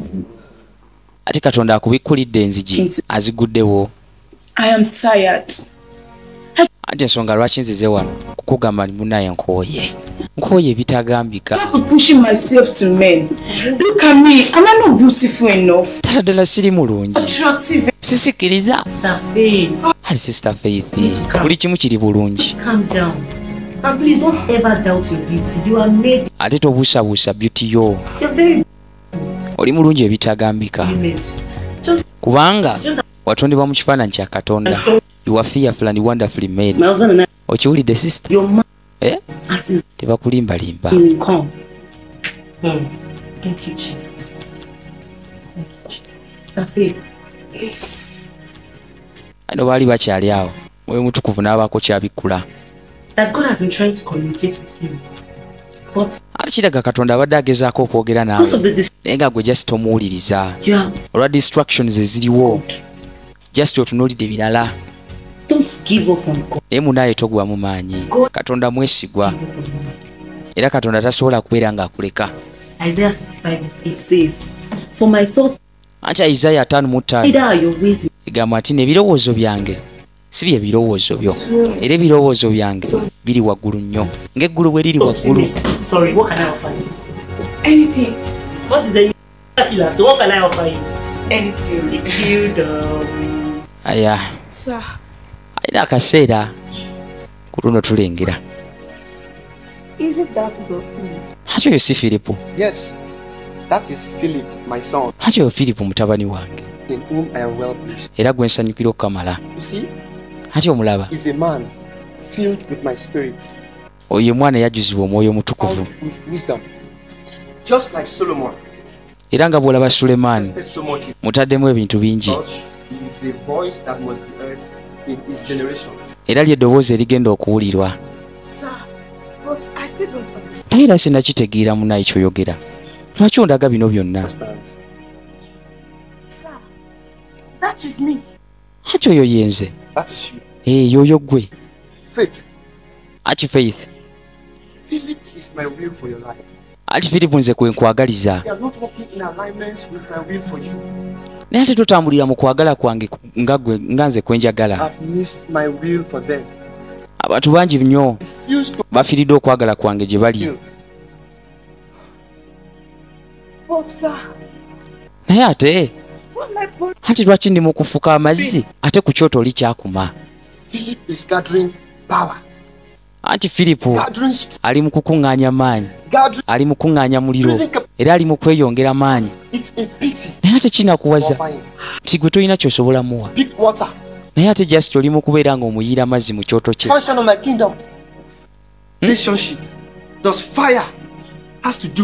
Ate ambuuza ddala ddala amazzi gakwataganira wa n'omuliro? Ekyoto kyo kinafu nnyo, kyoto kyo kiwoze nnyo. And your prayer life is not it's going to be about. Kwe. Tumiddeko ba sister ne ba brother. You will only is fire. Yala Katonda akuwe binene. Naye nga ate toli ready kubisustaining. Toli ready biwanirira. Kama akunyambaliza amaanyi. Filipo musajja akuŋŋaanyiza amaanyi ge. Anoonyeza Katonda. Ati nga jagwa ku Sister Faith. As my will for your Sister Nach. Instead, ng'ali awo lwayaba. Work closely with me. Noonya Katonda. Kuba Katonda agenda kukusinzira ng'okwagala kuwe kuli. Focus on time. You only focus on your age. You are only focusing on things that will not benefit your future.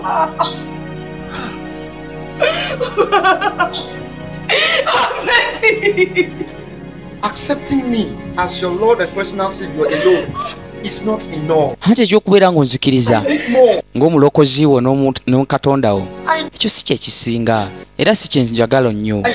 Wabula just nkyayagala okubeera nga tutambulira mu mukwano naawe. Njagala obeere ng'onnoonya. Mingi by'enjala okuwa naye tolina busobozi bubiwanirira. Weetaaga okula. Kitegedde owooluganda. Mbeera y'okubeera ng'oli ku level y'emu, omaze emyaka 5 mu bulokole naye ofaanana nga atalokukangako, okyayomba, okyalwana, naawe okola nga Loveth bye yali akola. Weetaaga obivaamu ebyo owooluganda n'otandika okukwata ekkubo erya Katonda eryo lye yayitira abantu be okubeera nga bamunoonya. Okitegedde? Faith. Ati nkwatirwa ekisa. I give unto Philip requires a partner who is on the same level with him spiritually. Anti obutume obw'omulimu gwe nnawa oyo omusajja weetaagisa omupatana ng'ali ku level y'emu. Naye ekyoto kyo just kijjudde mazzi. Sisobola. Sisobola kuddira muwala nga gwe nenkuteeka mu mikono gya Eddie. Producer Eddie gwe ntaddemu ebinene ate just muteeke mu gwe. Aya eno yali ali mu kuloota. Hati nze kizibu ky'obulamu bwange. Katonda abikkula ebyama. Hati ndi mwetegefu. Hati kati nteeka ku muliro. Ndi mwetegefu kati okutambula naawe. Hati teeka ku muliro Katonda wange. Kati azuukuse.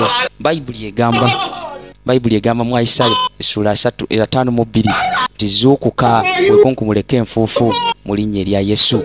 Weekunkumuleko enfuufu gwe omuwala wa Sayuuni. Zuulererebo sanderebo. Aya atandise kati azuukuse. Mashikenterema mama. Zuulererebo sandererebo. Akati akkiriza eva ku mangi gwe gw'omusajja. Kati ageze wala. Ati mwoyo wa Mukama nteeka ku muliro. Nzuukusa bonna yenve mu tulo. Weetaaga ozuukuka owooluganda. Ati leka obwakabaka bw'obujje. Ayi tutudde eruuyi eno.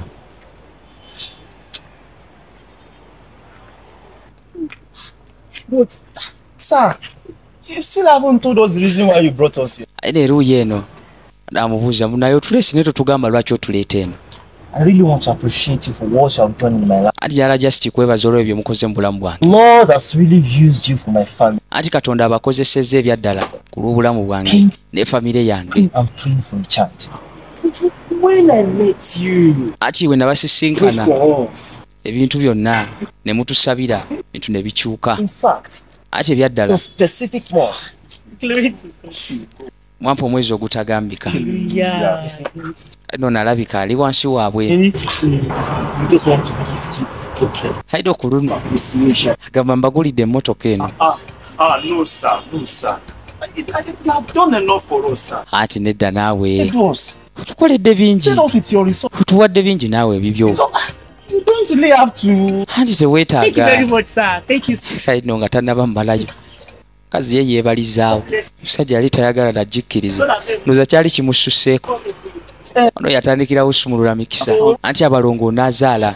N'abasatu onaazaala. Ba triplets bonna. Byonna ogenda bikola. Aya weebalire ddala. In your family. Ati mudeke just mbakolere kano pastor. Munaye tokigaana. I don't ebisumuluzo n'abakwasa. Naye nga kivaawa eri ku obedience. Wow! It's all for you. Thank you, sir. It's all for you. I can't all for you. God. Naye yejja. God. Wow! Oh my God, you look good inside. Really, husband. Wow, thank you so much, sir. God bless. Thank you so much. Katonda byakola. No. This is Katonda agenda kuwa amawanga ogalye era nga bwe yayogera ati bwebalire ddala munnaye ati abasatu banajja abalongo n'abazaala ne quadrates bonna ojja bazaala bano basubuludde omukisa ati ogenda kulaba bingi nnyo ebisinga ne ku bino.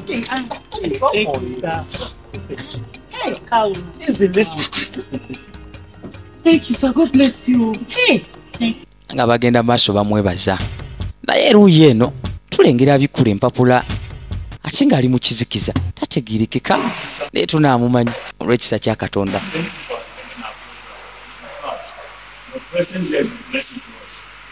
What you shared during the testimony time was a deep revelation. Very deep. We thank God for revealing such to you. Anti twebaza Katonda okubikkulira ebyo. I believe a lot of souls has been blessed. Era twebaza Katonda era tukkiriza nti obujulizi bulina bwe blessings bangi. Sister Faith, eno gyaweerereza. I have a word for you. Ati abuganye n'ekigambo kyo. This is the time you need to walk more like yourself. Ati kati kano ke kaseera weekoleko ate weekoleko n'amaanyi.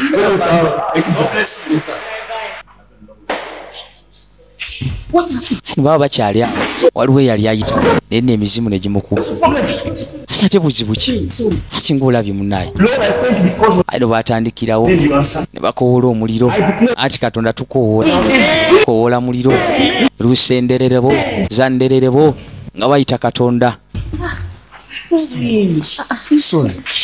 ati amangu dda ati Katonda agamba Bayibuli egamba nti atuma ekigambo kye mbiro ne kikola era yawonerawo olw'ekisa kya Katonda. Ati tukwebaza Omwoyo Omutukuvu ati mutwale waka awumule era neetaaga okulaba abazadde be.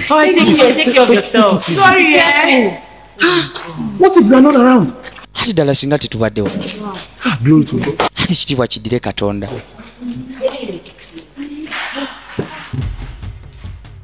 Ono yeye yongera bikula mpapula eyazi bikula oba kikyanoonya Mukama yamanyi. Eno n'atandika okuleekaana ati kimala ekiki awuluguma ng'empologoma simanyi y'empologoma. What have you come to do? Ati amubuuza ki ky'ozza okukola wano. Eno yali Sitaani.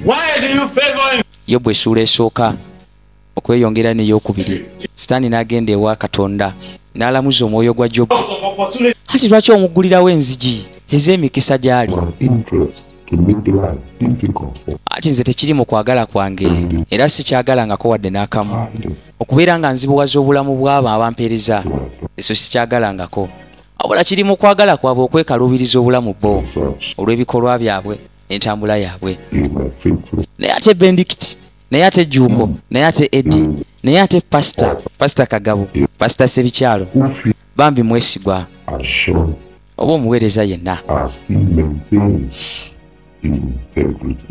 He had been doing great and mighty things in his mission field.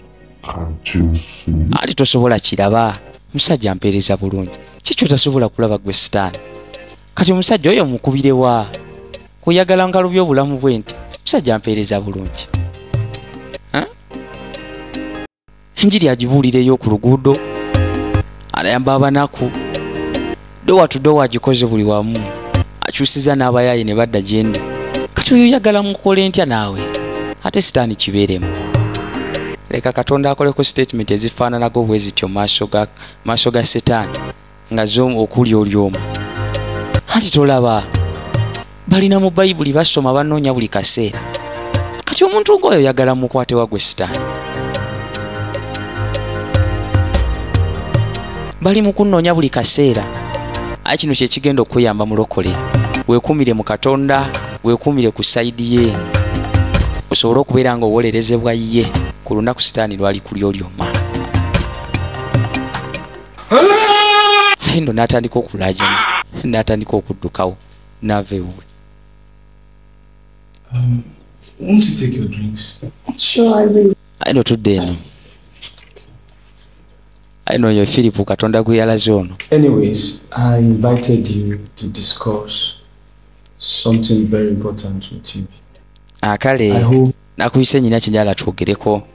Sure, okay, go on. Ati genda mu maaso Actually, you know, accordingly, the lacy, because, and then, I don't know, alimusala mundaye, asaba, ate bwe yekakanya. I should have, you know, nandibadde nakigamba dda, naye simanyi lwaki mbadde sikigamba. Katonda abadde aŋŋambanga, naye few days, ennaku eziyise emabega, I felt the urge that this is the exact time for me. Nawulidde ng'ensonga ekuze era nga kekana akaseera okwatulira. Comport yourself. Ono alindirira. Awulira ati agamba kivaayo ddi. Kikyo. Okay, so what is the matter? Ate kati nsonga ki? Ndowooza buli kimu kiri bulungi, mbuulira. I've been praying on it for anti you know, mbadde nsaba. Nagamba ani atasaba guma. Yogera naawe ensonga kimanyi osaba. Ano n'akatiyabula. Ati munaye gwe mukyala wange. Why are you silent? Ati lwaki osirise? Why are you staring at me? Yatandikirawo kaaba. Why are you crying? Ati lwaki okaaba? Please, I'm sorry. Oh, I take my words back. Ati nzizaayo ebigambo byange. Please. Ati onansonyiwa bambi. Ati lwaki? Why what? What took you so long? Ati kyakulisaawo ekyenkanidde awo. Oh no. Yes.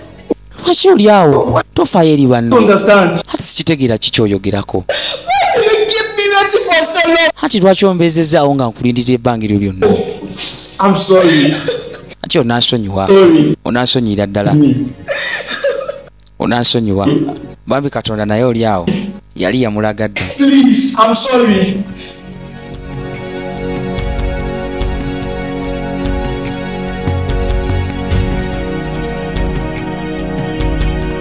Ano tuli mutima gwa bujja. Zitya bujja. Oh, sweet Jesus. Thank you. Ati webale Yesu. So much. Webalire ddala. Thank you for giving me another chance. Ati webale kumpa chance ndala. Giving up on me. Era webale butandekerera. Thank you so much. Daddy, I love you. Ati nkwagala nnyo. I love you forever. You see this chance. Ati omulundi guno. Take it for. Sigenda kwegayalirira. Thank you. Ati webale. Yagenda maaso n'omwebaza. My pastor. Kaseera kaba kalungi okamala. Hello, sir. Oh, God bless you, my youth pastor. Amen, sir. Aino tudde eno. Bali bamukubidde essimu. We are doing fine, sir. Tuli bulungi. Oli otya eyo taata? Ati ndi musanyufu owulira kino. Era Mukama yeyongera obbayamba. Ati amiina. Actually, sir, we have been planning to call you because I am my wife. Ati wadde era twagala nakukubira. Wadde twagala kubeera nga tukontaktinga. Era twagala kubeera nga tujulira ebyo Katonda byatukoledde mu bulamu bwaffe ne famire yaffe. Ate ekitiibwa kiddire Katonda. Hano baali bamujulira. God has really been faithful to us in this family. Like, people are just blessing us right, left.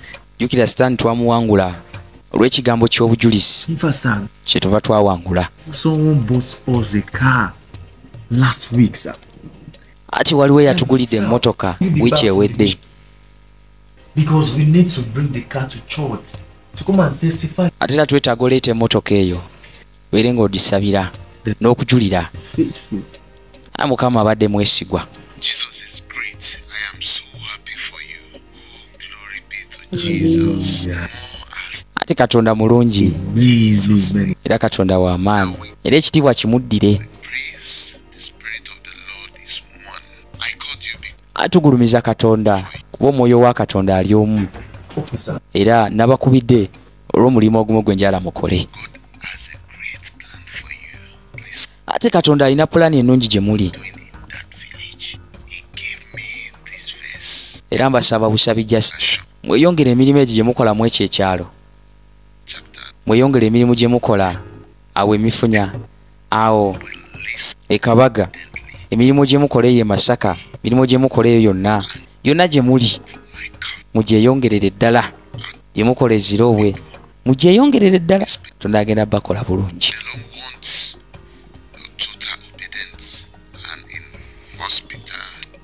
Ati ku luno abagamba Mwoyo Mutukuvu yampadde ebyawandiikibwa n'aŋŋamba mbibawe. Ti mu Peetero ekisooka Sula 5 olunyiro lw'10 ti Katonda ow'ekisa kyonna eyabayita eri ekitiibwa kye n'obulamu bwe anaabawanguza era anaabanyweza era ajja bba bw'amaanyi era ajja bba akkakanya muwangule.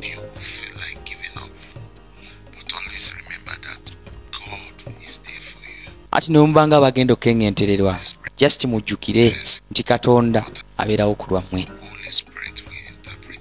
Naye saba Katonda Omwoyo Mutukuvu abavuunira ebyawandiikibwa ebyo wakirabika kina kyategeeza gye muli. Tuli basanyufu nnyo ku lw'ekyo era tweyanziza nnyo tweyanzidde.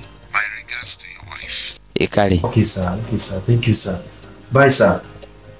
God help us. Amen. God help us. Alina omusumba abawadde obubaka ti Katonda alina byala obakozesa binene, naye ate ebyawandiikibwa byabawadde ku luno abadde abawa byakubazaamu maanyi baddemu amaanyi, naye ate we tuli tulaba ng'olwedde amaanyi balina, bali mu kulaba byamagiro, bali mu kulaba binene. Tukeyongere eno lumu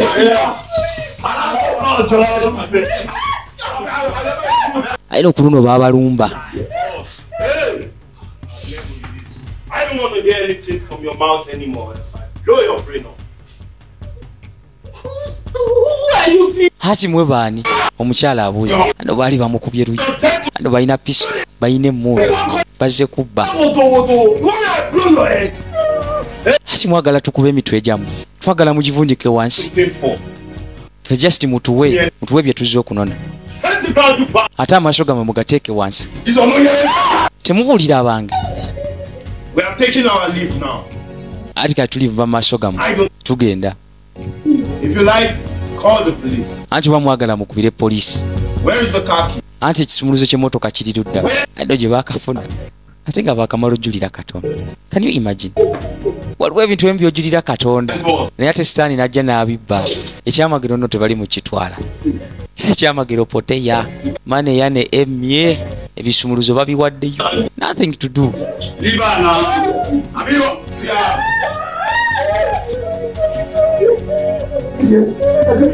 Hasi bakyaliwo aidodo omusajja ku luno esente emmotoka out of control. Wow. All right. Gwe kyewuunyisa nga waakamala ojjulira Katonda. Katonda yankoledde ebinene, Katonda yampadde emmotoka ate negwa kabenje. What? Thank you, sir. Thank you so much. Thank you. But do you suspect anybody? Ate nwa poliisi ababuuza mwina gwe musuubiriza yenna oba mwina obutakwatagana ye bonna n'omuntu yenna. Ati nedda tetulina gwe twali tulwanye naye ate tetulina gwe tutakwatagana naye. Okay, you want to take a leave now? Anti katwala kubeera nga tugenda twalava mu kifo kino era tubalekera ennamba buli mbeera yonna eriwo mutukubire era tubasuubiza okukola omulimu gwaffe n'okwata abanyazi abo. Ati mwebalire ddala ano bo nga beeyongerayo. Anti lwaki ano okwemulugunya tekutandise? Baakamala obbawo amazzi okuva mu lwazi naye era sitiri abaana ba Isirayiri beemulugunya. Ati lwaki? Ati ono agamba nedda kasita baatulekedde obulamu naye ate ssente baatute emmotoka yaffe. Nedda ate omusajja ennaku nga temusalako abeera mu birowoozo buli kaseera kati. Ati wavudde mu ddiiro just mweyala kujja Kiki ekyakutuuseeko? Ati lwaki sirowooza? Ndi mu kulowooza mu school fees za Daniel zigenda kuvaawa. Ate era ne rent naye atuuse. Tiwaliwo byakulya ewaka. Mpulira mbikooye simanyi na kumanyi. Naye olowooza okulowooza okwo kw'olowooza okungi kugenda kubeera nga kusasula school fees. Njala nange kubuuza mulokole. Okwo kulowooza kw'olina okungi kugenda kujja mu eyo embeera gy'oyitamu. Ate Katonda mwesigwa ajja kutugabirira.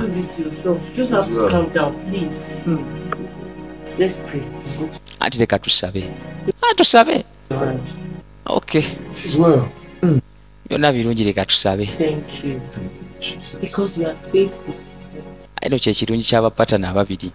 Bayibuli egamba abali ababiri bawangula era basinga omu. Omu bw'anafuwa omulala ng'azzaamu n'amaanyi. Olugendo nga lutambula mu linnya erya Yesu.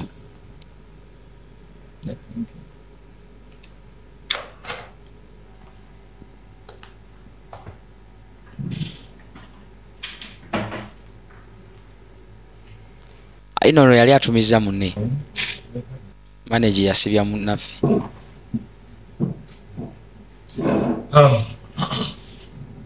How's the work so far? Ate emirimu gigenda mitya kati? I've been bothered about the EU post of the accounting officer. Ate agamba ndi wano neeraliikiridde olw'ensonga y'okuba nti tetulina accountant officer. Ate okimanyi bulungi tetulina nnyo bantu basobola kukifiiringa ekyo ekifo.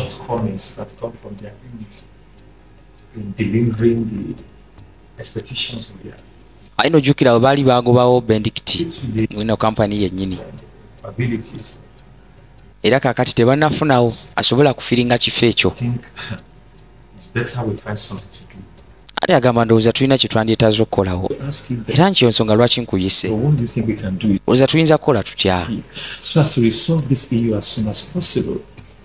Sobola okusolovinga eno ensonga nga bukyali. Ndowooza amaanyi tugateeke mu kufuna omuntu asaanidde era asobola okwasaganya emirimu gino obulungi. Ate agamba nyina pulaani. Ati tegireete tuwulire. Nono waleetera idea. Naye olowooza lwaki tetuleeta Benedict? Fulira kati mbw alina obuweereza eyo, alina ekkanisa gy'aweereza. Bwera kati pasita. Ono pasita? Aye naawe tokitegeeza. Ate ndowooza tusobola omukubira. Ate mukakamu. Ate era musajja mukozi. Ate era okuva we twatandika ye musajja akyasinze ndowooza mu bakozi be twali tufunye. Era ndowooza tumuwe guno omukisa. Kono manager no kyoyogedde kituufu. Era ndowooza Benedict yakyasinze okukola obulungi okuva lwe twatandika. Era okuva lwe yabeera ng'agenda olw'okuva lwe twamu expellinga tetufunangako omuntu amwenkana. Naye nga bw'ogambye nti pasita.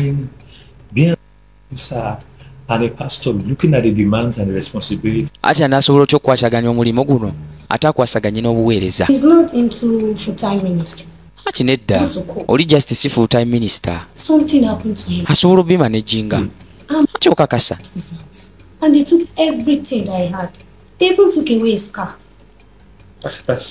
Naayongerako omukisa gwe tulina tukozese chance eno. Bamubyeko emmotoka ye ate bamubyeko ne ssente.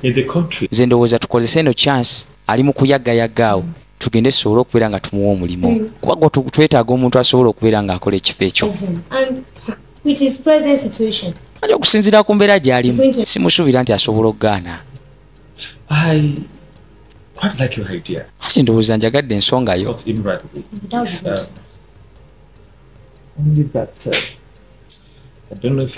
Naye sisobola kumanya. Simanyi oba nkyalina ennamba ye. Kaseera kaali kenyodde. Ate okyava akwata essimu aginoonya oba akyagirina.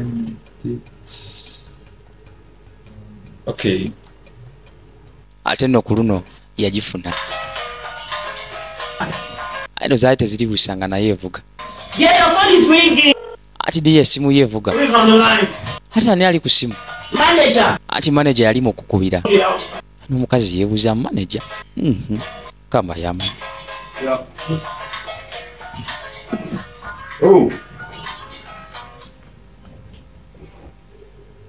Hello, Benedict. Hello, sir. How are you? Ati oli otya eyo Benedict? Family, we are fine, thank God. Tuli bulungi. Yeah, please, can you see me? Ati amugamba osobola okundaba enkya mu ofiisi yange. Okay. Bwekiba nga kisoboka. Oh, good. Okay, tewali buzibu nja kujja. We need to just discuss something very important. All right. I will see. Ati nina kyenjala okubeera nga twogerako. I will be expecting. All right, sir. All right. You may guess your family. Well, you just have to keep thanking God for sparing his life, sir, because tomorrow so that just twebaza Katonda nti yawonyezza obulamu bwe era ajja kubeera wano enkya tusobole okubeera nga tubyogerako tulabe oba naasobola okikwasaganya nate kuba ye tumwetaaga. What happened? He said he wants to see me. He wants to see you for what? For what? What? I didn't know. Just say he wants to see me. Ati agambye ayala kubeera nga ndaba ati ate ayala kulaba lwaki abasajja abakusiba bennyini ne bakusibisa ayalabeera nga akulaba. Yeah, I already promised him. I'll go see him. Naye ate namusuubiza era njagenda mulabe. Ati kale anti kanneeyongereyo ne bye mbadde nkola naye ddala ddala ogendagenda enkya anja genda ate ki ekyokwogera ekirala alaba omutima gwa bujja.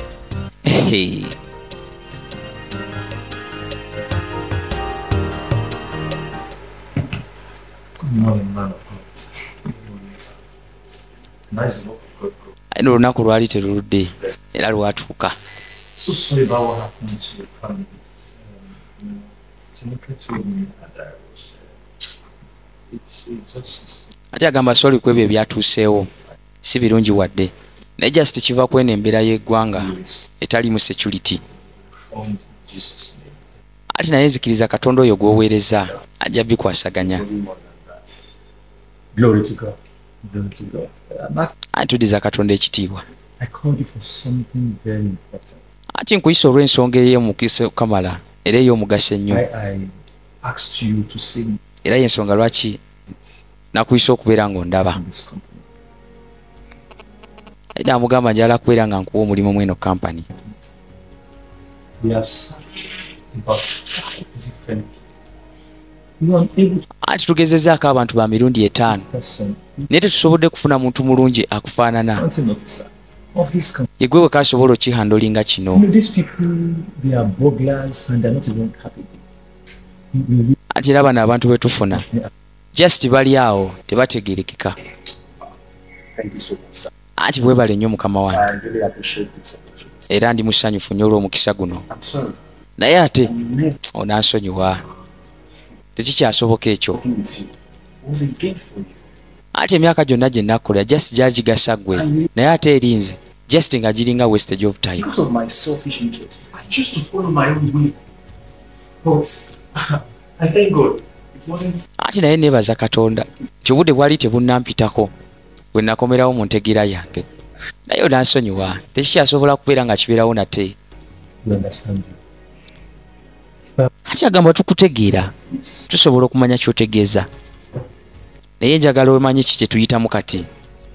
Tulina pulani ennungi eri ggwe. Ati twagala kubeera nga tukolera ebintu ebinene kati njagala kubuuza pulani ki ku ya Katonda n'ey'ono manager esinga. Ati njagala kubeera nga nnyongeza omusaala gwo nguteeke ku $1.5 million. Ati pulani zo gyendi. Ati pulani za Katonda eri obulamu bwange ze zisinga ggwe ez'omuntu. Ati yagamba mu Jeremiya 20:11 kimanyi pulani ze nnina gye muli pulani ez'obakola obulungi ez'obakola eby'emirembe so si eby'obubi era okubawo okukomekerera okulungi.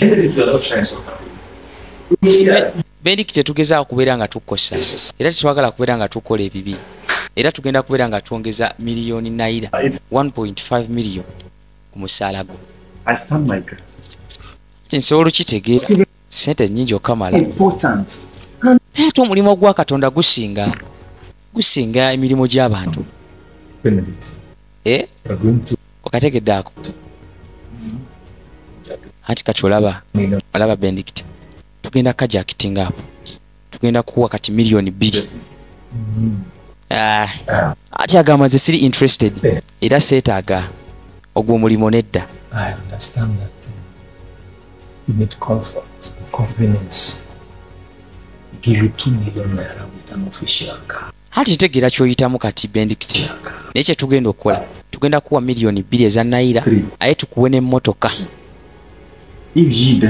Ado ya muddamu bw'ati. Ati laba Colossians chapter 3 verses 2 agamba nti nno amaaso gammwe mugatunuze eri Katonda era okwagala kwammwe mukuteeke ku bintu ebiri waggulu so si bintu ebyo ebiri wansi, emmotoka ebyo byonna ebinyirira si kwe mba muteeka amaaso gammwe. Okitegedde mulokole? Amaaso gatunuze eri waggulu, eyo gye wali obulokozi bwaffe, so si bino ebiri ku nsi.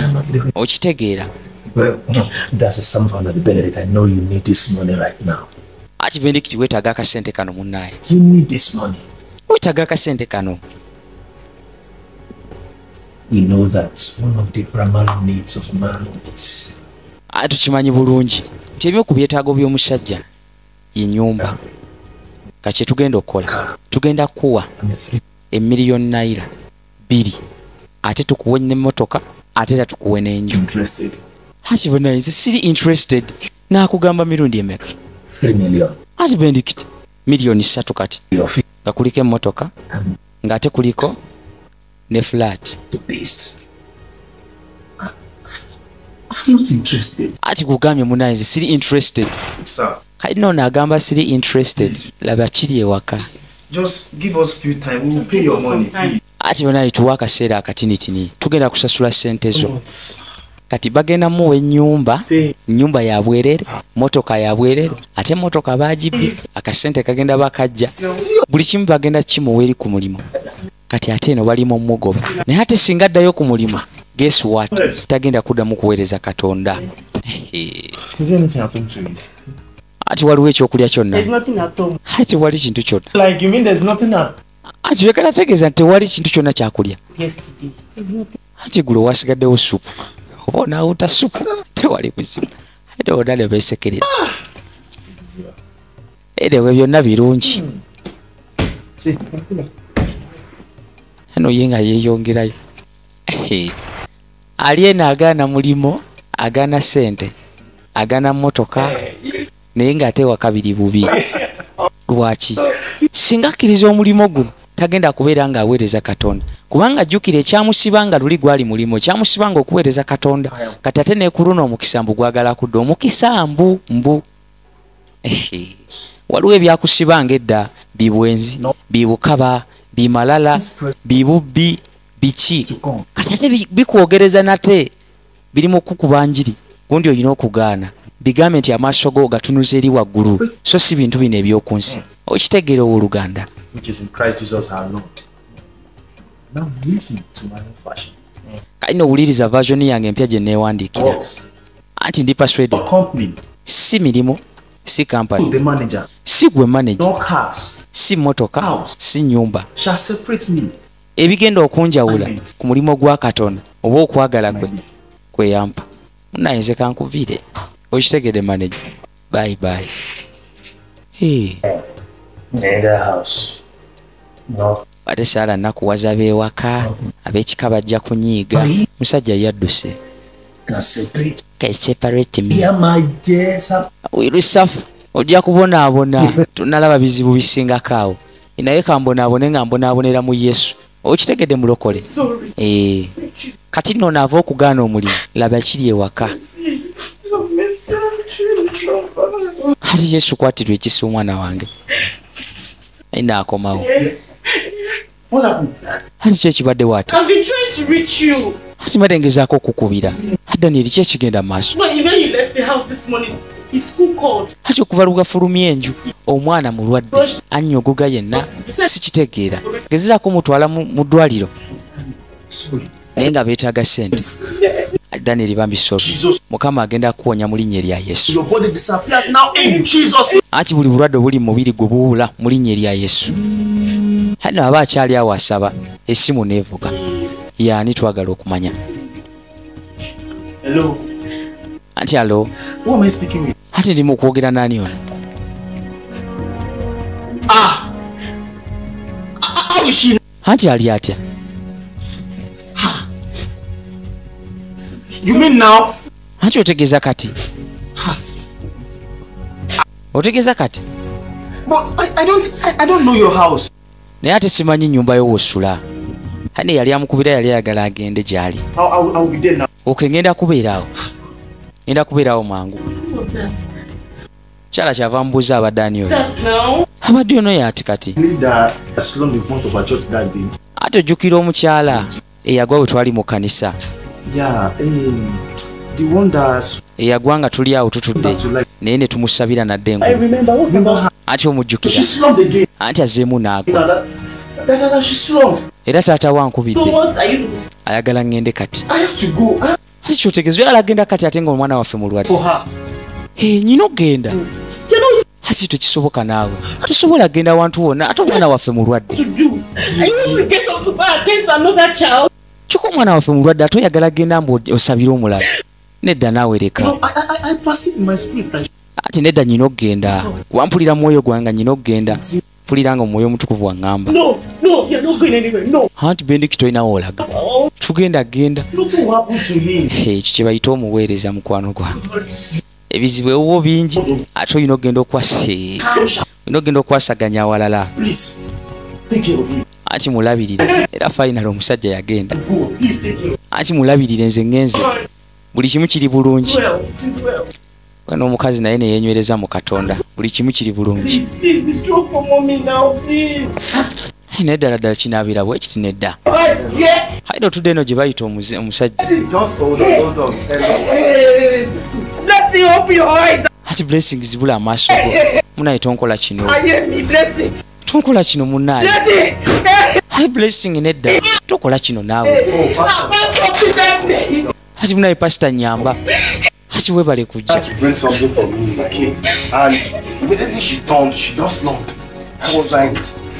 Ati nyina bye mbadde mutuma mu ruumu yange.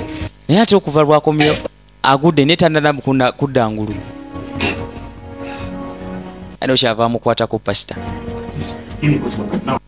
Kyava mugamba mufundira ekyokunywa. Kyokka mulwadde.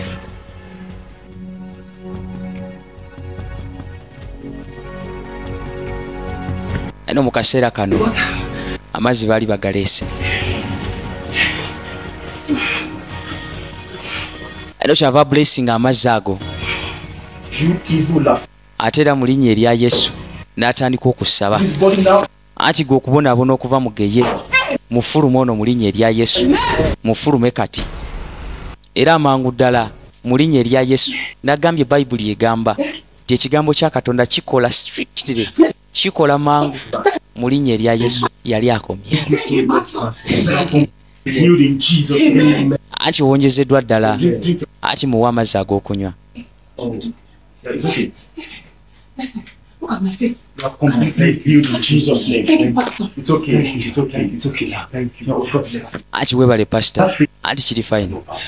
Just. Ano kyava bagamba munaye nyina okubeera nga ngenda. No, sir, don't worry. Hai nedda sirina tolina kubeera ng'ogenda bwotyo. Ati munaye okumpita wano. Just nange ndese mutabani wange mulwadde. Can you imagine? Omusajja alese mutabani we mulwadde ate najja okusabira ow'omulala. Kyokka olwomusabidde n'awonerawo. Naye ate erinnya lyennyini Yesu lyeyayise ku mutabani we ku luno teryakoze. Omwana yasigadde mulwadde. Can you imagine?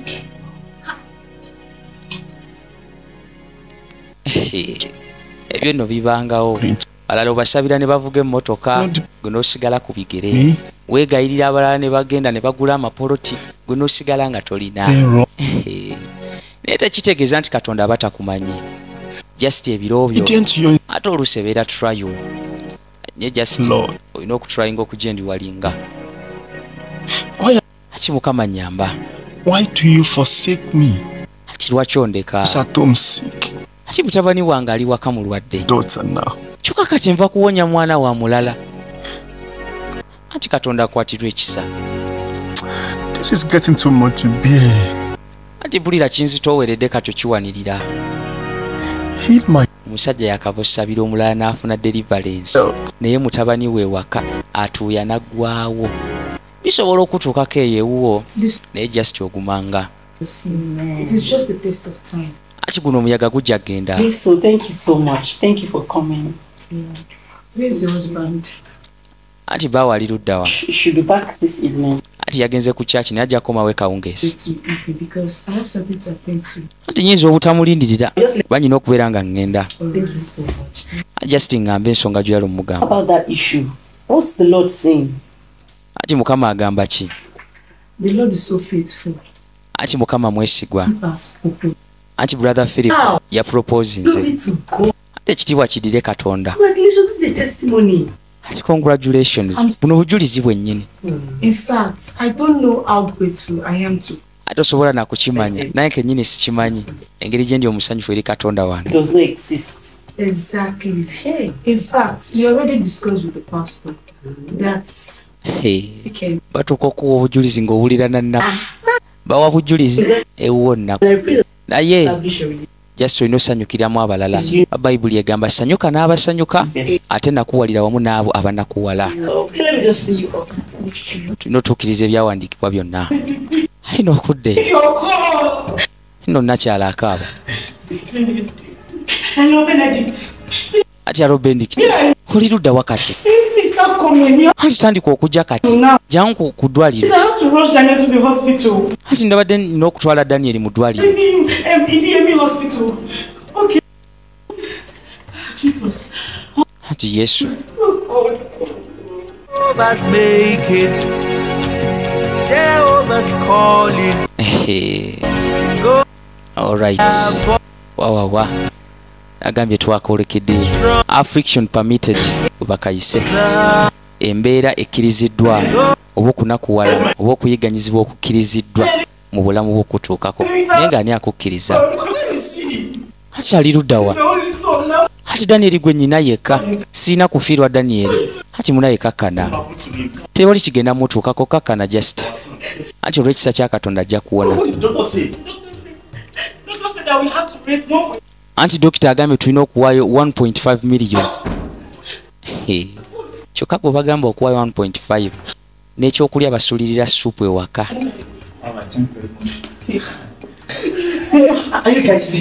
Ati mwe bagayi mukyali wano. Mulina okuweeta ssente zino. Sigenda kusalako wano. Muleete 1.5 million ate si shiringi. Mukwano gwange atulaba. Naira. Si dola ku luno naye naira. 1.5 million naira. Otuuka okuyita Yesu nga bakulaba omuyita balaba oli mu kwejalabya. Ayina akaseera nga keetoolodde badde waka.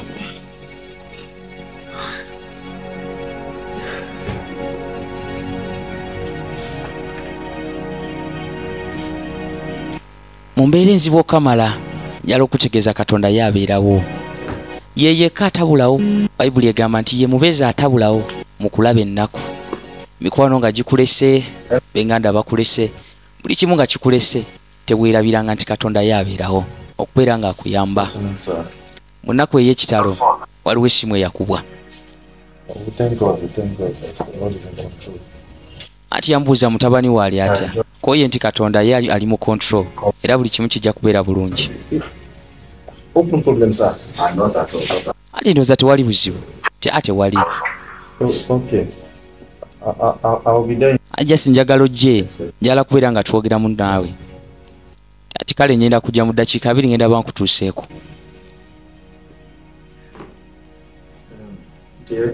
Ati dia. I just received call from Bagbe now. Ati nfunye essimu okuva ewa Bagbe. Ati omusajja agambye ayagala kubeera nga kuno nti ngaakulaba ku lwaki. Kiki otategeera naawe? Tuli mu kulowooza ngeri gye tugenda kufuna ssente ez'okujjanjaba mutabani waffe ate mbu ogenda wa mulala. Katonda wa kiki n'ekituliko? Kikyamu ki ekituliko Katonda wa?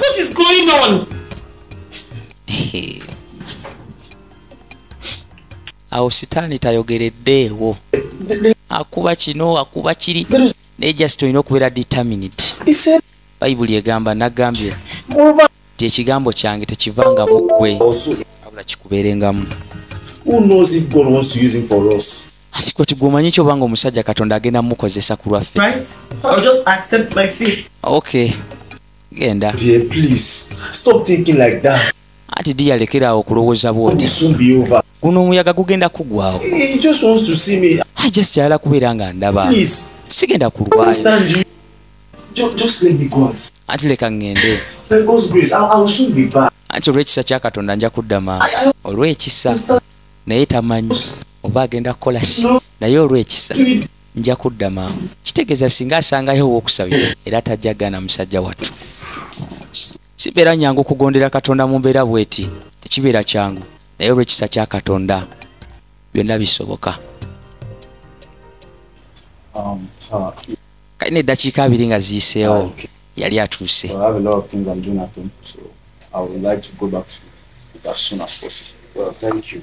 Ati mbadde nyina bye nkwasaganyira neetaaga okuddayo mangu.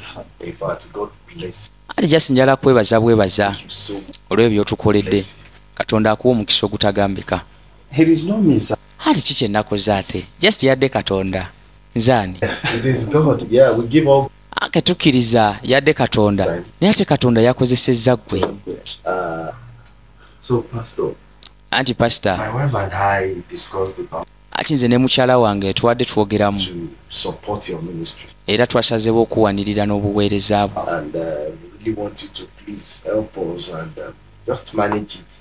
Era just okukwebaza olw'ebyo by'otukolera. Twafunyeyo just $1,500. Era singa ozikonvatinga n'ozizza mu naira ezaffe eza wano zigenda kubeera $1,000,000. Ati sente ezo nnyingi munnaye. Nedda. Mwebale naye sente nnyingi. Jukira Bayibuli egamba. Timwaweebwa buweebwa era namwe muweebwa. Naye ate era waliwo Katonda byakuwa just okusiima. Twetegereze. Ati bingi bikyajja olw'ekisa kya Katonda. Kama nga atuyamba. Ati tukwebaza munnaye. Ati wali buzibu. Ati leka mbasabire. You will never lack in Jesus. Enesaala. You will never. Kasito gy'atachingako. Ebeera y'amaanyi okama. Omusajja ali mu mbeera bw'eti. Akusabire sayi. Ebeera ebira ddala munda $1,000,000 nga mwana we mulwadde. Ate mugenda mukudda mukulakinga. Sitaani tagenda kubajjako ssanyu lye mulina. Era essanyu lyammwe lye mulina terigenda kufuuka nnaku. Katonda yeyongere obbawe mukisa mu linnya erya Yesu. Ayino nga ababulesinga. Ati kati neetaaga okubeera nga nsimbula. Ati bwe balire ddala. Ayino ye nga asimbula agenda. N'akavanga take. All right. Wa. Ayino nga atuuka eka. Netwagenza olaba yasimbudde ayina akavangata. Naye ate atuuka munaku waffe. Songa ki? Ati munaye mbuulira. Tonzita naawe. Ki ekibaddeeyo ng'otuuseeyo? Ati munaye kakkana bukakkanyi. Ati nakakkanyida just mbuulira. Anti bwe ntuuseeyo. Just banneebazizza okuwonya muwala waabwe.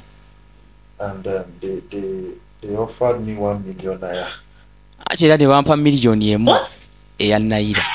Ati kiki? Ati Katonda mukozi wa byamagero.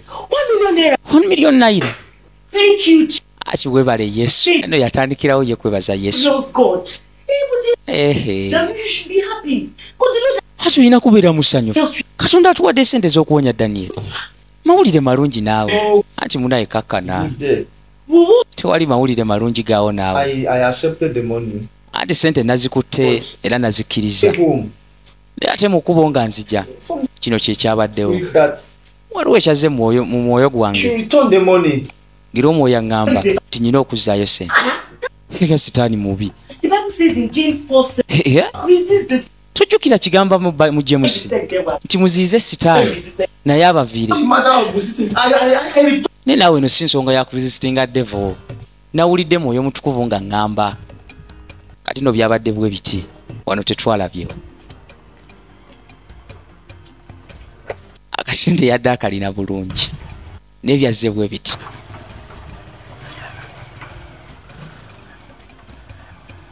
musanyu eringi ng'amanyi Daniel awona mutabani we awona omwoyo wamugambira olina okuzaayo sente ezo ati nedda sisobola kuzaayo sente zino nedda ati neringa kasaala eddiddwamu I can't return this money. ati sobola kuzaayo sente zino ati lwaki kati My son is on the sick bed. ati mutabani wange ali ku buliri yeebase era mulwadde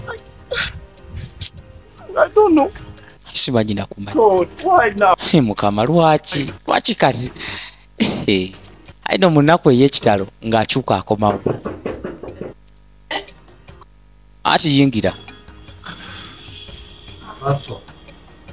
ati ki kyeweerabidde pasita ati munaye nina okomyawo sente zino ati ati lwaki ati nina ogondera ebiragiro ati ebiragiro okuva eri ani ati munaye munansonyiwa yadduse buddusi nadde nyina okuzaayo sente ati oyinza otya okuddayo omukisa gwa katonda n'oguzaayo eri gye bakuwadde katonda wange tunaafiiramu bwavu oyinza otya okugaana ekirabo kya katonda naye ng'ekituufu kiri nti instruction ya katonda yonna oyina ogigondera no matter what oba oyita wafaanana watya oyina okugondera instruction ya katonda bayibuli egamba mu ngero 8 nti abo abangoberera basanga obulamu naye abo abatangoberera baba baagala okufa era abo abankyawa baba baagala kufa kwe baba banoonya kitegeeza bw'ogaana instruction ya katonda obeera oyo yayanda kufa era singa sente yazireeta ebizibu byandibadde bingi kale naaba ali awo era message ng'ejja katonda wange yesu ati ate kiki ati munayituula awo anti 500,000 anti waliwo asentize kuno aya anti nakitegedde ati omununuzi wange mulamu anti lino ekkubo we liggalwa era luno oluggi we luggalwa nga ggulawo olulala naye kati linda someone just sent 5,000 naira to support the church building, not you the pastor. Kati nno sente za kuzimba kanisa si za kuwonya, si za pastor, si zize wabula za kanisa. Ayino sifundako nga mu message tembaddeemu ekyo naye mulimu nti for church building. Omanye ekyamagero okujja wakati mu bwetaavu bwo nga weetaagira ddala sente ezisinga ne kuze weetaaga naye ate nga si zizo. Affliction permitted we bakayise ati omulaba ali maka gange era jase yala kuzikiriza maka gange ani sobola kiraba nti ono sitaani naye nsobola kiraba kyomutonzi wa mulamu ajja kireka kubeera bwekiti ate yakiresedde era yeyalagidde omusajja azzeeyo sente ate ne ku luno message ze sente za kukola kanisa. God, ati katonda, I am confused right now. Ati mpulira binsobedde. This morning to pay for Daniel's treatment. Ati nkozesa sente zino okubeera nga mpaayo Daniel's treatment okujjanjaba Daniel. I think my wife is right. Ati ndowooza mukyala wange mutuufu. This is the best decision. Ndowooza kuno okusalawo kwe kusinga obulungi. Ndowooza kale tusevinga obulamu bwa mwana waffe. Kale naaba ali awo essimu ng'evuga. Ati Elder Jenison yali akubye. Ati good afternoon. Good afternoon, sir. Good afternoon, sir. Ati oliota ne mukyalawo. Yes, sir. Koye nti tuli bulungi. Just nkukubidde kumanya obanga sente zisindikiddwa ku akaunti yo oba ozifunye. Wow, glory be to God. Ati ekitiibwa kiddire Katonda. The Lord will perfect his word. Amen. I'll be waiting for your response. Sir? Ati just need a response yo. Oh, no, sir. I didn't receive any support from anybody, sir. I know sente. Don't any alert, sir. At all, sir. Yes, sir. Aino yenga agamba sizi receivings. Believe God will raise men for his work in Jesus' name. Ati zikiriza Katonda jezu kuyimusa bangi ku lw'omulimo gwe. Anti bye bye.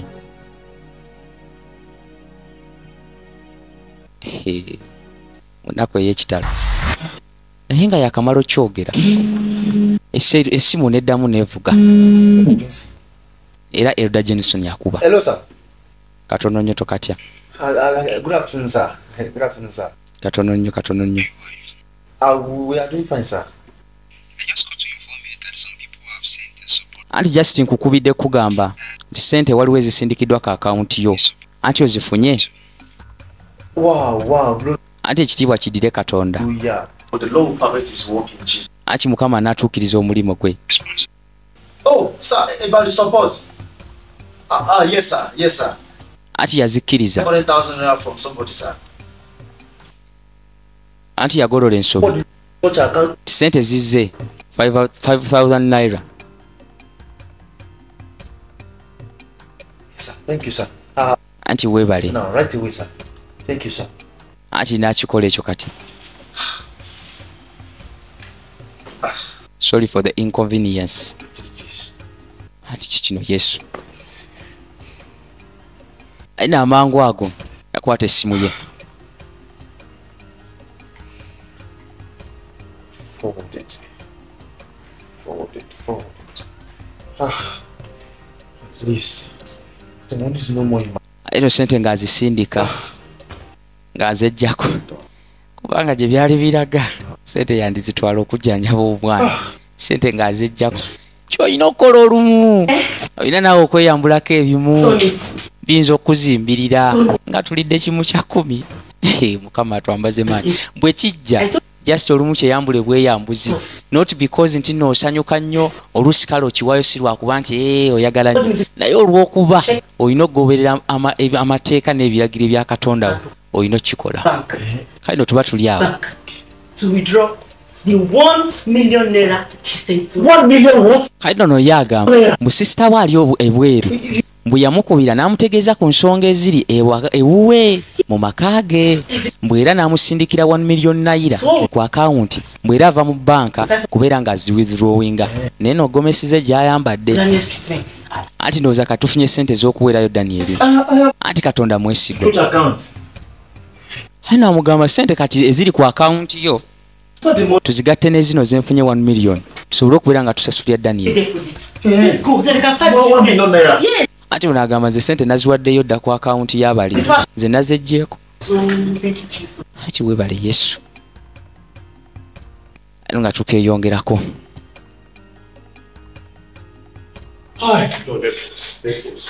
Ati Mukama tuyambe. Kalino nga bajja eri Danieli. How we need to do that now to keep praying. As long as we have deposited the money and they have commenced the operation, you should pray that's going to be successful. Just calm down. N'omukazi yeraliikiridde somehow. Era mugamba just guma. Kalino omusawo bali awo. Omusawo ajja. Mr. Benedict. Ati Mr. Benedict. Kale sente zazze buyise. Tugezezaako ekisoboka. Naye unfortunately omwana afudde. Nga bakabatema.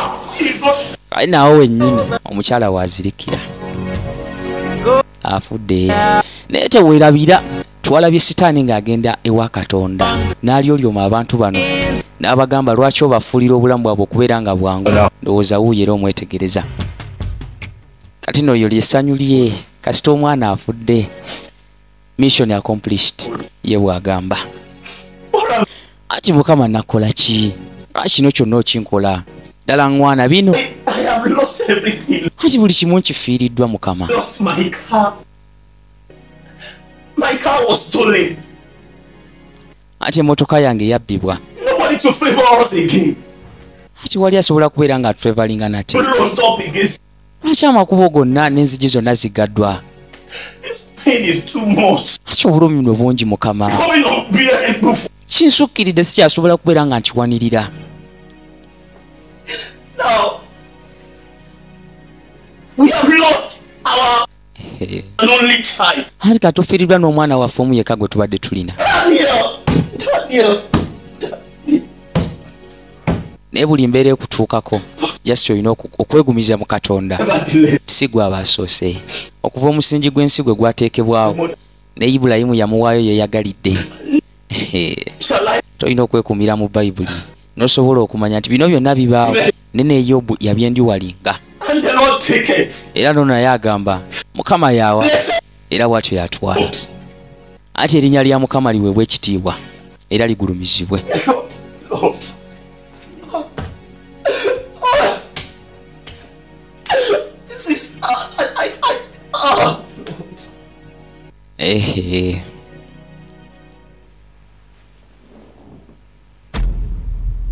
Aba ali awo awabawa mukonako. You are here. Ati oli wano. Well done. Ati weebale. I've seen everything. Ati byonna mbirabye. But you need to see this. Naye weetaaga okulaba kino. Why are you opening doors of opportunity? Ati lwaki oggulawo enzigi ez'omukisa gy'ali? Ati n'amugamba nze tekiri mu kwagala kwange abaana bange okubeera nga babonaabona wabula bo bennyini be banakuwaza obulamu bwabwe era be babukalubya olw'entambula zaabwe. Ane wano sitaani bwe yajjidde eri Katonda ng'asaba omuddu we Benedicti. Anti Benedicti musajja wange aweereza bulungi era atya Katonda.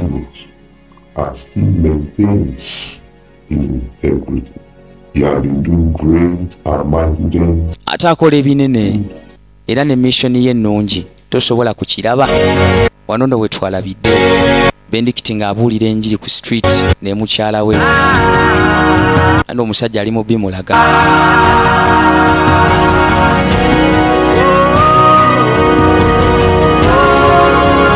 Nagambye weetaaga Katonda olumu akole statement efaanana bw'ekyo. Ddala ddala tolaba omuweereza wange byakola tosobola kubiraba. Ddala lwaki mbeera mutulugunya? Ate sitaani kyeyava addukawo mu nnaku. Ati ali mwesigwa just olw'okuba ebintu byonna birungi naye singa okwata ku mikisa gye n'obulamu bwe ojja kulaba ajja kukasinga fuuke tewali buzibu. Katonda n'amuddamu nti obulamu bwe buli mikono gyo naye tokwata ku bulamu bwe just mukwateko ng'omuntu naawe tagali we yajjidde. Ashoga bino y'ensonga lwaki bibadde nga bibeerawo naye yimiridde era tetunakolimirako Katonda so tetunamwegaana era tetumujeemedde era soogeddeeko bubi eri linnya lye era sinaba kuddirira.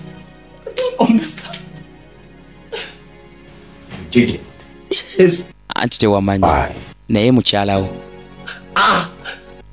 yamanya. Anti atya anti weetegereze ate nno oluvannyuma ng'omusajja omwemutukuvu amaze omugamba zaayo ssente kino kyekyabaawo ng'amaze okuddayo ewaka. Oh, Sister Albert, how are you? I'm fine, sir. You're welcome. Thank you. Let's do yakomawo eno mu banno bennyini abaddiziddwa ssente. Thank you. Well, he said he wanted to discuss something. Ati ogambye olina by'oyagala okwogera naye anti bwewaawo. My husband told me some things. Anti bawange alina by'aŋŋambye ebikwatagana ku ssente ze mmuwadde. I mean, why would you reject? Ninawulidde ng'omutima gumenyeka nebuuza lwaki ayinza ogaana ssente eziva eri ow'omukwano. Ati naffe byatusobedde twalabye akomawo ng'ate atuddiza ssente. Ati munaye teyabadde mu ntegeera ye kati nno bannaye Mukama atusaasire mbu teyali mu senseezi ze kyokka Omwoyo Mutukuvu ye yamuluŋŋamizza. Kyokka Bayibuli era egamba nti yenna akola ekibi ku mwana w'omuntu ajja kusonyiyibwa naye yenna ava olw'Omwoyo Omutukuvu tajja kusonyiyibwa. Kiddira eri Katonda. Ayino nga yabasabira mukisa ng'abawa mukisa nate. Ayino nga bano babuuza omuwala ali luddawa. Please go to my room. Ati genda mu rumu yange Bring me the brown. okebere mu third row oleete sente zirimu. ati ndi bulungi. Are you sure? Ati okakasa oli bulungi. Andi ndi fine. Thank you. Ati blessing webale. Yes, ati sente zizino. God will uplift you. Ati Katonda jaba imusa. I say we are grateful. Ati kulwa bba wange munaye tubeebaza. Aino yenga aba blessinga. Ndoza blessing yoli. Tajitadde mu kitiibwa. And I want to take my leave now. Thank you so much, sir. Thank you, Pastor. Bayibuli egamba yenna akola ekibi omwana w'omuntu ajja kusonyiyibwa naye akikola oyo mwoyo mutukuvu tajja kusonyiyibwa. Alina omunaye Robert mu kyama yaddayo n'ajjayo ssente. Jjukira omuweereza wa Elisha Gekazi Bassekabaka ekyokubiri essuula 4 bwe yaddayo n'afuna ebyo byali byagaaniddwa nabbi yafuna bigenge. So kyekino ekigenge kituuseewo mu maka gaabwe. Ate ensonga lwaki essaala zo tezasobodde kuwonya mutabani wo yeye ensonga mukyala yazzeeyo n'anona ssente. So kitegeeza obulamu bw'omwana tebwabadde mu mikono gy'abasawo nedda, wabula obulamu bw'omwana bwadde mu mikono gya Katonda. So singa bagoberedde ebiragiro bya Katonda byonna omwana yandibadde awonyezebwa, not because abasawo bafubye, not because sente zafunise, wabula ensonga singa bagitutte mu ngeri eri godly omwana yandibadde awona naye teyalutonze. Ati omwana omuntu omu yadde alina okufa ku lwa muwala waabwe okusigala. So omwana wamwe yafudde mu kifo ky'abali omwana waabwe. Atusonyiwe tusaasire. Ati wadde waziganye naye ate mukyala we yazikkiriza. Jjukira Bayibuli egamba nti Katonda kyagatta teri akyawula, ate era abafumbo babeera muntu omu. That's why Paul agamba once you join yourself to Malaya naawe obeera kyekimu. So ne bano nga bwe baafuuka omuntu omu, omu bw'akola ensobi bonna bagisafalinga kyekimu. Okitegere oluganda. So omwana yali tasobola kuwona ku lwa butuukirivu bwono kuba bali omuntu omu, olw'ensobi yono bagisafalinze omulundi gumu. Omusajja nga yeeyongera kaaba naye ebyo byonna bibaddewo nga kwolesebwa kulinganga kubwikulirwa. Kitagamba Katonda wange sikitegeeza yena ensonga. Ati bye bino byonna Katonda mwesigwa. Nagamba bino ye reveal of secrets. Daniel essuula 2 olunyiro lwa 22. Katonda abikula ebyekwese. Anti Roves kaino Rovet naye awulira conviction mu ye, awulira amenyeka, alina ensobi gye yakoze. Naye Katonda wange ati biki byogenda okuŋŋamba ebisinga Katonda byaŋŋambye. Olwedde byogenda okwatula babinjatulidde era babimbikulidde babiŋŋambye. Naganye ssente gwe lwaki wazikkiriza? So walowoozeza nti nno ndi musiru. Kino abakyala kibagendere era kale n'abaami weewaawo. Omusajja yebbeyala w'amaka era vision yonna gy'abafunye olina ogirespectinga. Wadde nga weewaawo n'omukyala gy'afuna webeera godly ina okutwalibwa ng'ensonga naye tolina kumala gatwala nsonga bw'otyo faafaafa olw'okuba oyagala omwana awone. Okitegeera mukwano gwange? Alright. Ati Katonda yabadde ansuubiza omuwonya nze naddemu kakafunga omwana alina okuwona. Just kino kizze lwakuba wagenze n'ofuna ssente. Kati okyusiza pulaani za Katonda eri obulamu bwaffe. Bino tubikola ng'abooluganda tukyusiza pulaani za Katonda. Oluusi twandibadde bantu b'amaanyi naye olw'okuba tulina decisions ze twakola mu bulamu bwaffe enkyamu ensonga lwaki obulamu bwaffe bukyuse okufuukako kye tuli kati. Mukama atuzeeyo mu kifo kiri.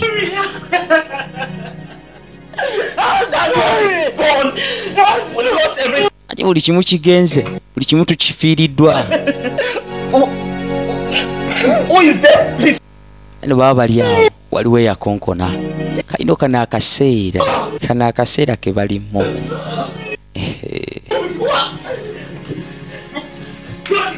Ano waliwo eyayingira.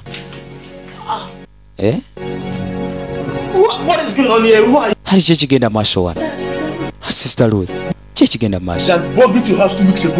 Anti bano bwe bayingira mu nju yo 2 weeks ago. Gwe mu wiiki 2 bino byonna bibaddewo. kano akaseera kakubikula byama waliyo olunaku waliyo akaseera ebyama lwegenda bubikkulwa kalino kyajja bwe kiti emmotoka omupango gwavaawo ogw'okugibba ayina omukama ye musumba wange seetaagenga naye nga balina bye bapulaninga. Oh, completed beauty. It makes me like on the green pasture. Please just. Hey, Zaburi 23 yali mukulukutiramu. Boss, not. Ati bossi nawe kitegeera mwana. In 2 days. Ati buli kimu kijabeera fine blood. Boss, making no pass to this. We guys give you people. Mwana okitegeera kale tewali buzibu blood. Naye mpulira amaloboozi. Buledi genda ochecking. Okay boss, kangende nga checking. Aino nga afuluma yenna atunula mbeera addayi. Kano bano abakulukutira mu Zaburi 23 abaweereza ba Mukama ab'amaanyi nga bajja luyi eno. Kano ne blade yali atuuse. Blade means bwogi, blade means kitala. Sajja yetuuma kitala. Ye yennyini kitala. So kati mulamu bw'ekitala bwe kijja tewali nsonga lwaki obuuza. Why you shake like shaking? Hati lwaki okankana himirira bulungi. You want collect otu. They want see my boss. Yes. Ati gwe wagambye wala kulaba bosi wange. I don't be spy. Hati siri mbega. Isn't this your bag?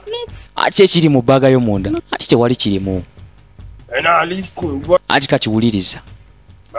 Nga temunaba kuyingira. Right out there, go to play smart. Ati tugenda funa smart game kati. Singa muyingira. I will cut when I was busy. Jabate matema singa mukole ensobi. Eno n'abapa meeting nga muyingire kati nga bakkirizibwa. Bano abali mu Zaburi 23 nga bayingira naye batidde. Kyokka Bayibuli egamba nti ono omulangira gwe tulinawo mulangira wa mirembe. Kati simanyi okankana kuvaawa nga bayingira nju. Ayina okutuuka eno batuukira mu babandit. Ati mancho. Oh, very. Aba ailo, dada si, amele. Only wow. Wow. Ama wow so. Buladi. Bosi. Singa bano bakola ekyembwa ngenda bbali awo. Naye bagambye bagala kulaba. Kale nga tetunneeyongerayo. Mwe introducing mweyogera amannya gammwe. Ati ono nti nze Ruth. Ati waliwo eyansomooza. Wali yeyankola ebitategeerekeka. Cannot do anything. Era yangamba sina kye nsobola kukola. Era yagenda maaso n'okunkuba oluyi n'ankuba oluyi. Naye njagala mulaga kati nti nsobola okukola ebintu nga 10 ku bulamu bwe. Era y'ensonga lwaki nzize wano. Njagala kubeera nga munnyamba. Ano ng'amubuuza mwantegedde mutya ate. Ati waliwo eyakundagiridde. Ati ani oyo eyakutawaanyizza. Nono teyefudde kasiro. Zaburi 23 tegenze mubayaga. And they have money. I want you to rob them of everything they have. Ati sirina sente. Ne just njagala bana abantu. Mugende mubanzibireko ebintu byabwe byonna. Mubabbeko sente, mubabbeko emmotoka, byonna bye balina mubibbe mu bitwale. Kati nono yatandise omupango ogw'okubba emmotoka ne sente bya bendikiti. Ati jagala baddeyo ku 0 wansi. Okay, kiri fine. Mukitwale nti kiwedde. But I don't have money to offer. Ate sirina sente. I get money from them. Sina sente za bbawa. And their car. Naye kyenyinza obagamba sente ze munajjayo zammwe saagalako mugabo wadde. Era n'emmotoka mugitwale sina kyembaagazi. I hope the info you are giving me is legit. Ati ndowooza information gye mumpadde ntuufu.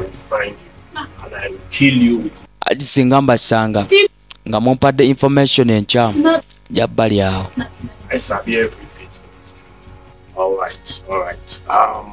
Sharpman. Kati nno sedya banne ng'ayita Sharpman. Ati bagyeko information. nga bagabulayo brother waabwe mu mikono gy'omubi nga bakozesebwa setaani. Kyokka ate katuuti balinnya ne batendereza era ne basinza. Era tugenza olaba nga bajja bakulukutidde mu Zabbuli 23. Era Mukama ye musumba waabwe naye ddala gano si magombe si ge masumba gaabwe. Alas. Eno nga bavaayo. What is it? Ati kikino? What is it? I'm finished. Why are you so wicked? Ati lwaki oli mu byekyenkanidde? What did I do wrong? Ati kikyenkoze kikyamu. I just wanted to teach them a serious. Ajasinyala basomesa abo bagayi. Hano namugamba tewandikoze bwoti. Anedda. Go, you see me oh. Ano nga naaba munga. Nze siri naawe. Nze saabitegedde nti binaaba bwe biti. Kati nno bwe bityo bwe byali. Ati munaye setaani yanzikiri nakkiriza setaani okunkozesa. Ati nasonyiwa kungulu ku mumwa gwange naye mutima gwange nali sibasonyiye. Bambi munsonyiwe.